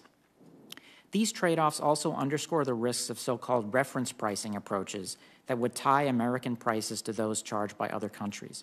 In so doing, Americans would be forced to live with the vagaries of pricing systems designed and implemented elsewhere around priorities that may differ from ours. Ultimately, the right policies for American patients need to focus on the affordability of good health. Affordable and generous health insurance, transparent and predictable pricing, and an emphasis on value to patients provide the ingredients for a better approach that secures the health of American families now and for generations to come. Thank you. Let me start the questioning by saying that I've heard some of my Republican colleagues talk about free market capitalism. Mr. Maybarduk, isn't the entire pharmaceutical industry based on government-granted monopoly power? And Mr. Amir, you may want to also speak to that. What does that have to do with free market capitalism if the government is guaranteeing monopoly for many, many years? Well, precisely, Senator.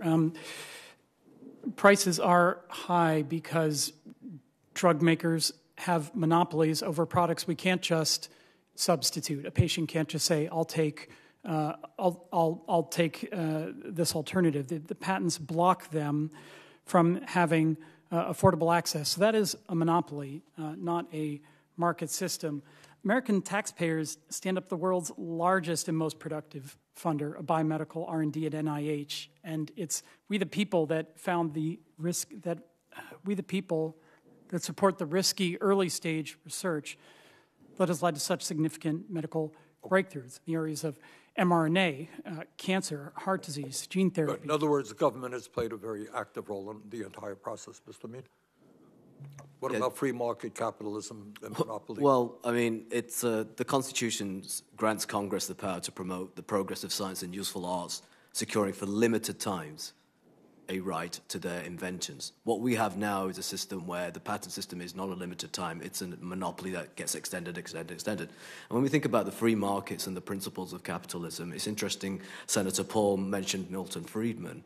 In fact, the neoliberals actually didn't like monopoly power, and they really did actually believe in the free market. But the fact that the intellectual property system, patents, has been corrupted by the modern pharmaceutical system to kind of extend those monopolies actually goes against the principles of free market. So, in a sense, they're not living up to the bargaining of the free market. Okay. Mr. Lakdawalla, what do you think about free market capitalism and government protection of monopolies? Thank you, Chairman. Well, truly free markets exist only on the whiteboard in my classroom at USC, first of all. But it's also true that without patent protection, there would be no innovation. That's a result that's been known in economics for centuries. So the real question is, how do we balance patent protection, which induces innovation, against the value of new innovations and being able to broadcast them more widely after the end of a patent? And that trade-off can be tricky, although in the case of pharmaceuticals, we have a useful instrument, which is health insurance, and that allows patients to access drugs at much lower prices than what manufacturers receive, even during the patent period. And that's an opportunity for us to expand accessibility even during the patent protection period. Thanks very much. All right, my last question for all three of you is I believe you all heard the CEO's testimony in response to questions. What would you say briefly about their responses? Did they, in fact, effectively address the issue as to why we pay by far the highest prices in the world for prescription drugs and why 1 out of 3 people can't afford the medicine their doctors prescribe? Just, sir. Well, Senator, we heard some wild stuff up here this morning, including a lot of blaming middlemen for the problem of high prices. Look, drug makers' high prices are the whole reason that we have a middleman problem. It's because we have exceedingly high prices at the outset that there's an attractive market for middlemen to enter. But the fish rots from the head. If you break up the market, if you look at where the revenue is, drug makers capture 2/3, $323 billion. Pharmacy benefit managers are a small slice, $23 billion. So you can't fix the problem of the pharmaceutical industry by going off middlemen who are just trying to skim off the top. You have to get to the root of the problem, which is the monopoly power. Mr. Amin? I agree with what Peter says, and I would just add that some of the answers that the CEOs gave, for example, the Merck CEO about allowing biosimilar competition in when their primary patents end, I believe that is not going to happen. I think if you look at all the patents that they've stacked up, they know what their game plan is. You just have to look at what happened with Humira and AbbVie. Similarly, I believe you just look at what's happening with these weight loss drugs. We're looking at the patents on those now. These are potentially going to become $1 trillion drugs. Okay, Dr. Lakdawalla, pardon me for... No problem. No problem. I think an important point that maybe is often missed is that net prices of pharmaceuticals have been falling for the past 10 years very consistently. CMS recently released its National Health Expenditure Accounts data, and it confirms this fact as well. We have to reconcile that with rising costs for consumers, and so I think intermediaries are actually playing a bigger role than it might appear. About 40 cents of every dollar spent on pharmaceuticals goes to intermediaries, and unlike pharmaceutical firms, they're not engaging in innovation that ultimately improves health. Okay, good. Thank you very much. Senator Cassidy? Thank you all. Mr. Maybarduk, I think it's made very persuasively. By the way, clearly patents are part of the free market system. It's the way that you protect intellectual property and you incent creativity. Now, whether it's being abused is another issue. And you mentioned the patent thickets, which is actually legislation sponsored by John Cornyn to do away with them. So that's recognized, but I think without protection of intellectual property, we would not have this innovation. Why would you? Why would you put the time into it? Let's just make that point. But, Mr. Maybarduk, Dr. Lakdawalla makes, I think, persuasive point that without the profit incentive, you will not get the innovation. Are you disputing that? I am not. So you're just kind of the degree of the profit taking, if you will. I'll point out, by the way, that the 3 examples you gave seem to be all Medicare patients, and there is legislation out there which will cap the out-of-pocket exposure for Medicare patients to these expensive drugs. I think it'll be $2,000 in June of 2025, and the catastrophic portion is going away now. But, Dr. Lakdawalla, that said, somebody's paying. Yes, insurance is making it more affordable. Medicaid is making it more affordable. Medicare is making it more affordable. I can go down, but somebody is paying. In my state, I was recently told that pharmaceutical costs for the Medicaid program are now 35% of the total. And so, yes, maybe we could do some value-based purchasing. That's a lot of money, though. It's a huge program. That's not hospitals and doctors. That's the pharmaceutical cost. So I think Mr. Maybarduk would say, listen, they've got enough profit to innovate. What we're really talking about is more than the profit required to incent. Would you disagree with that? Well, I think the question is really how much, whether we want to decrease profits or not. And we know that whenever you decrease profits, you get less innovation. And the research that we've done gets to exactly that question. If you were to reduce prices and profits, what would the net result be? You'd certainly save money, but you would also lead to fewer new drug discoveries and lower So are we at the sweet spot now, or could we do something to make drugs a little bit more affordable to the Medicaid program, for example? Because I'm looking at this gene therapy, and obviously how they're initially priced is only based upon the restraint of the company. But if you have a compelling gene therapy, they could almost name their price. and it's going to be very difficult for a Medicaid program not to cover. But this could bankrupt taxpayers. So thoughts on that? Yes, so I don't think we are at a spot where lowering prices makes us better off. But for gene therapies, I absolutely agree there's a significant problem. And the issue is that the prices are all paid up front when there's the most uncertainty about whether the gene therapy is going to work in the long run. Now, value-based purchasing could obviously play a role here. But if you do value-based purchasing, you still have how do you negotiate the upfront cost? I come up with a drug for gene therapy for sickle cell. I treated a lot of sicklers. You want to treat them, and you charge $20 million a person. I can't believe they would get that, but you see, the only thing that would stop them from asking that may be the sticker shock. So how do you negotiate that first out of the gate price? Because I think that's a kind of a question that's kind of hanging out there. And you're the free market guy, so I'd like your opinion. On the whiteboard, yes, that's true. You're the whiteboard guy. It's actually not the case that you should negotiate the actual price up front. Instead, a value-based price would mean that the price will respond over time. So imagine a situation where gene therapies were paid for in installments, and the size I get of the that, installment. and believe me, I've written about that in Stat, if you ever wish to dig up something out of Stat behind a paywall. But it still means that if you've got an initial high price, no matter what your value-based purchasing arrangement is, it could still be something which society could not afford. What do you think of the German model? Dr. Baker, I think, came up with that, in which there is, you can ask whatever price you want for the first 2 years, but then after that, there's going to be some sort of negotiation based upon real-world data. Yeah, I think the challenge with the German model is it's actually very hard to predict the outcomes, that if you look at the ratings that the Germans produce of the benefits of drugs, they're not well correlated with negotiated prices. So if I'm an innovator trying to figure out what I'm going to get paid in Germany, it's really hard.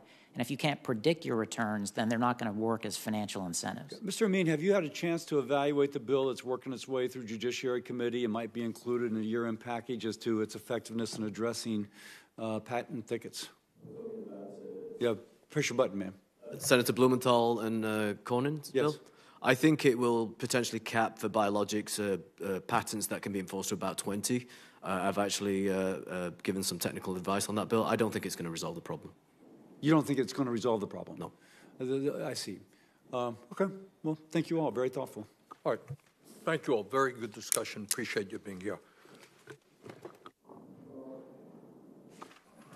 That is the end of our hearing today, and I want to thank all of our witnesses for the participation. For any senators who wish to ask additional questions, questions for the record will be due in 10 business days, February 23rd at 5 p.m. Finally, I ask unanimous consent to enter the record 3 statements from stakeholder groups and experts about the cost of prescription drugs. With that, the committee stands adjourned. Thank you.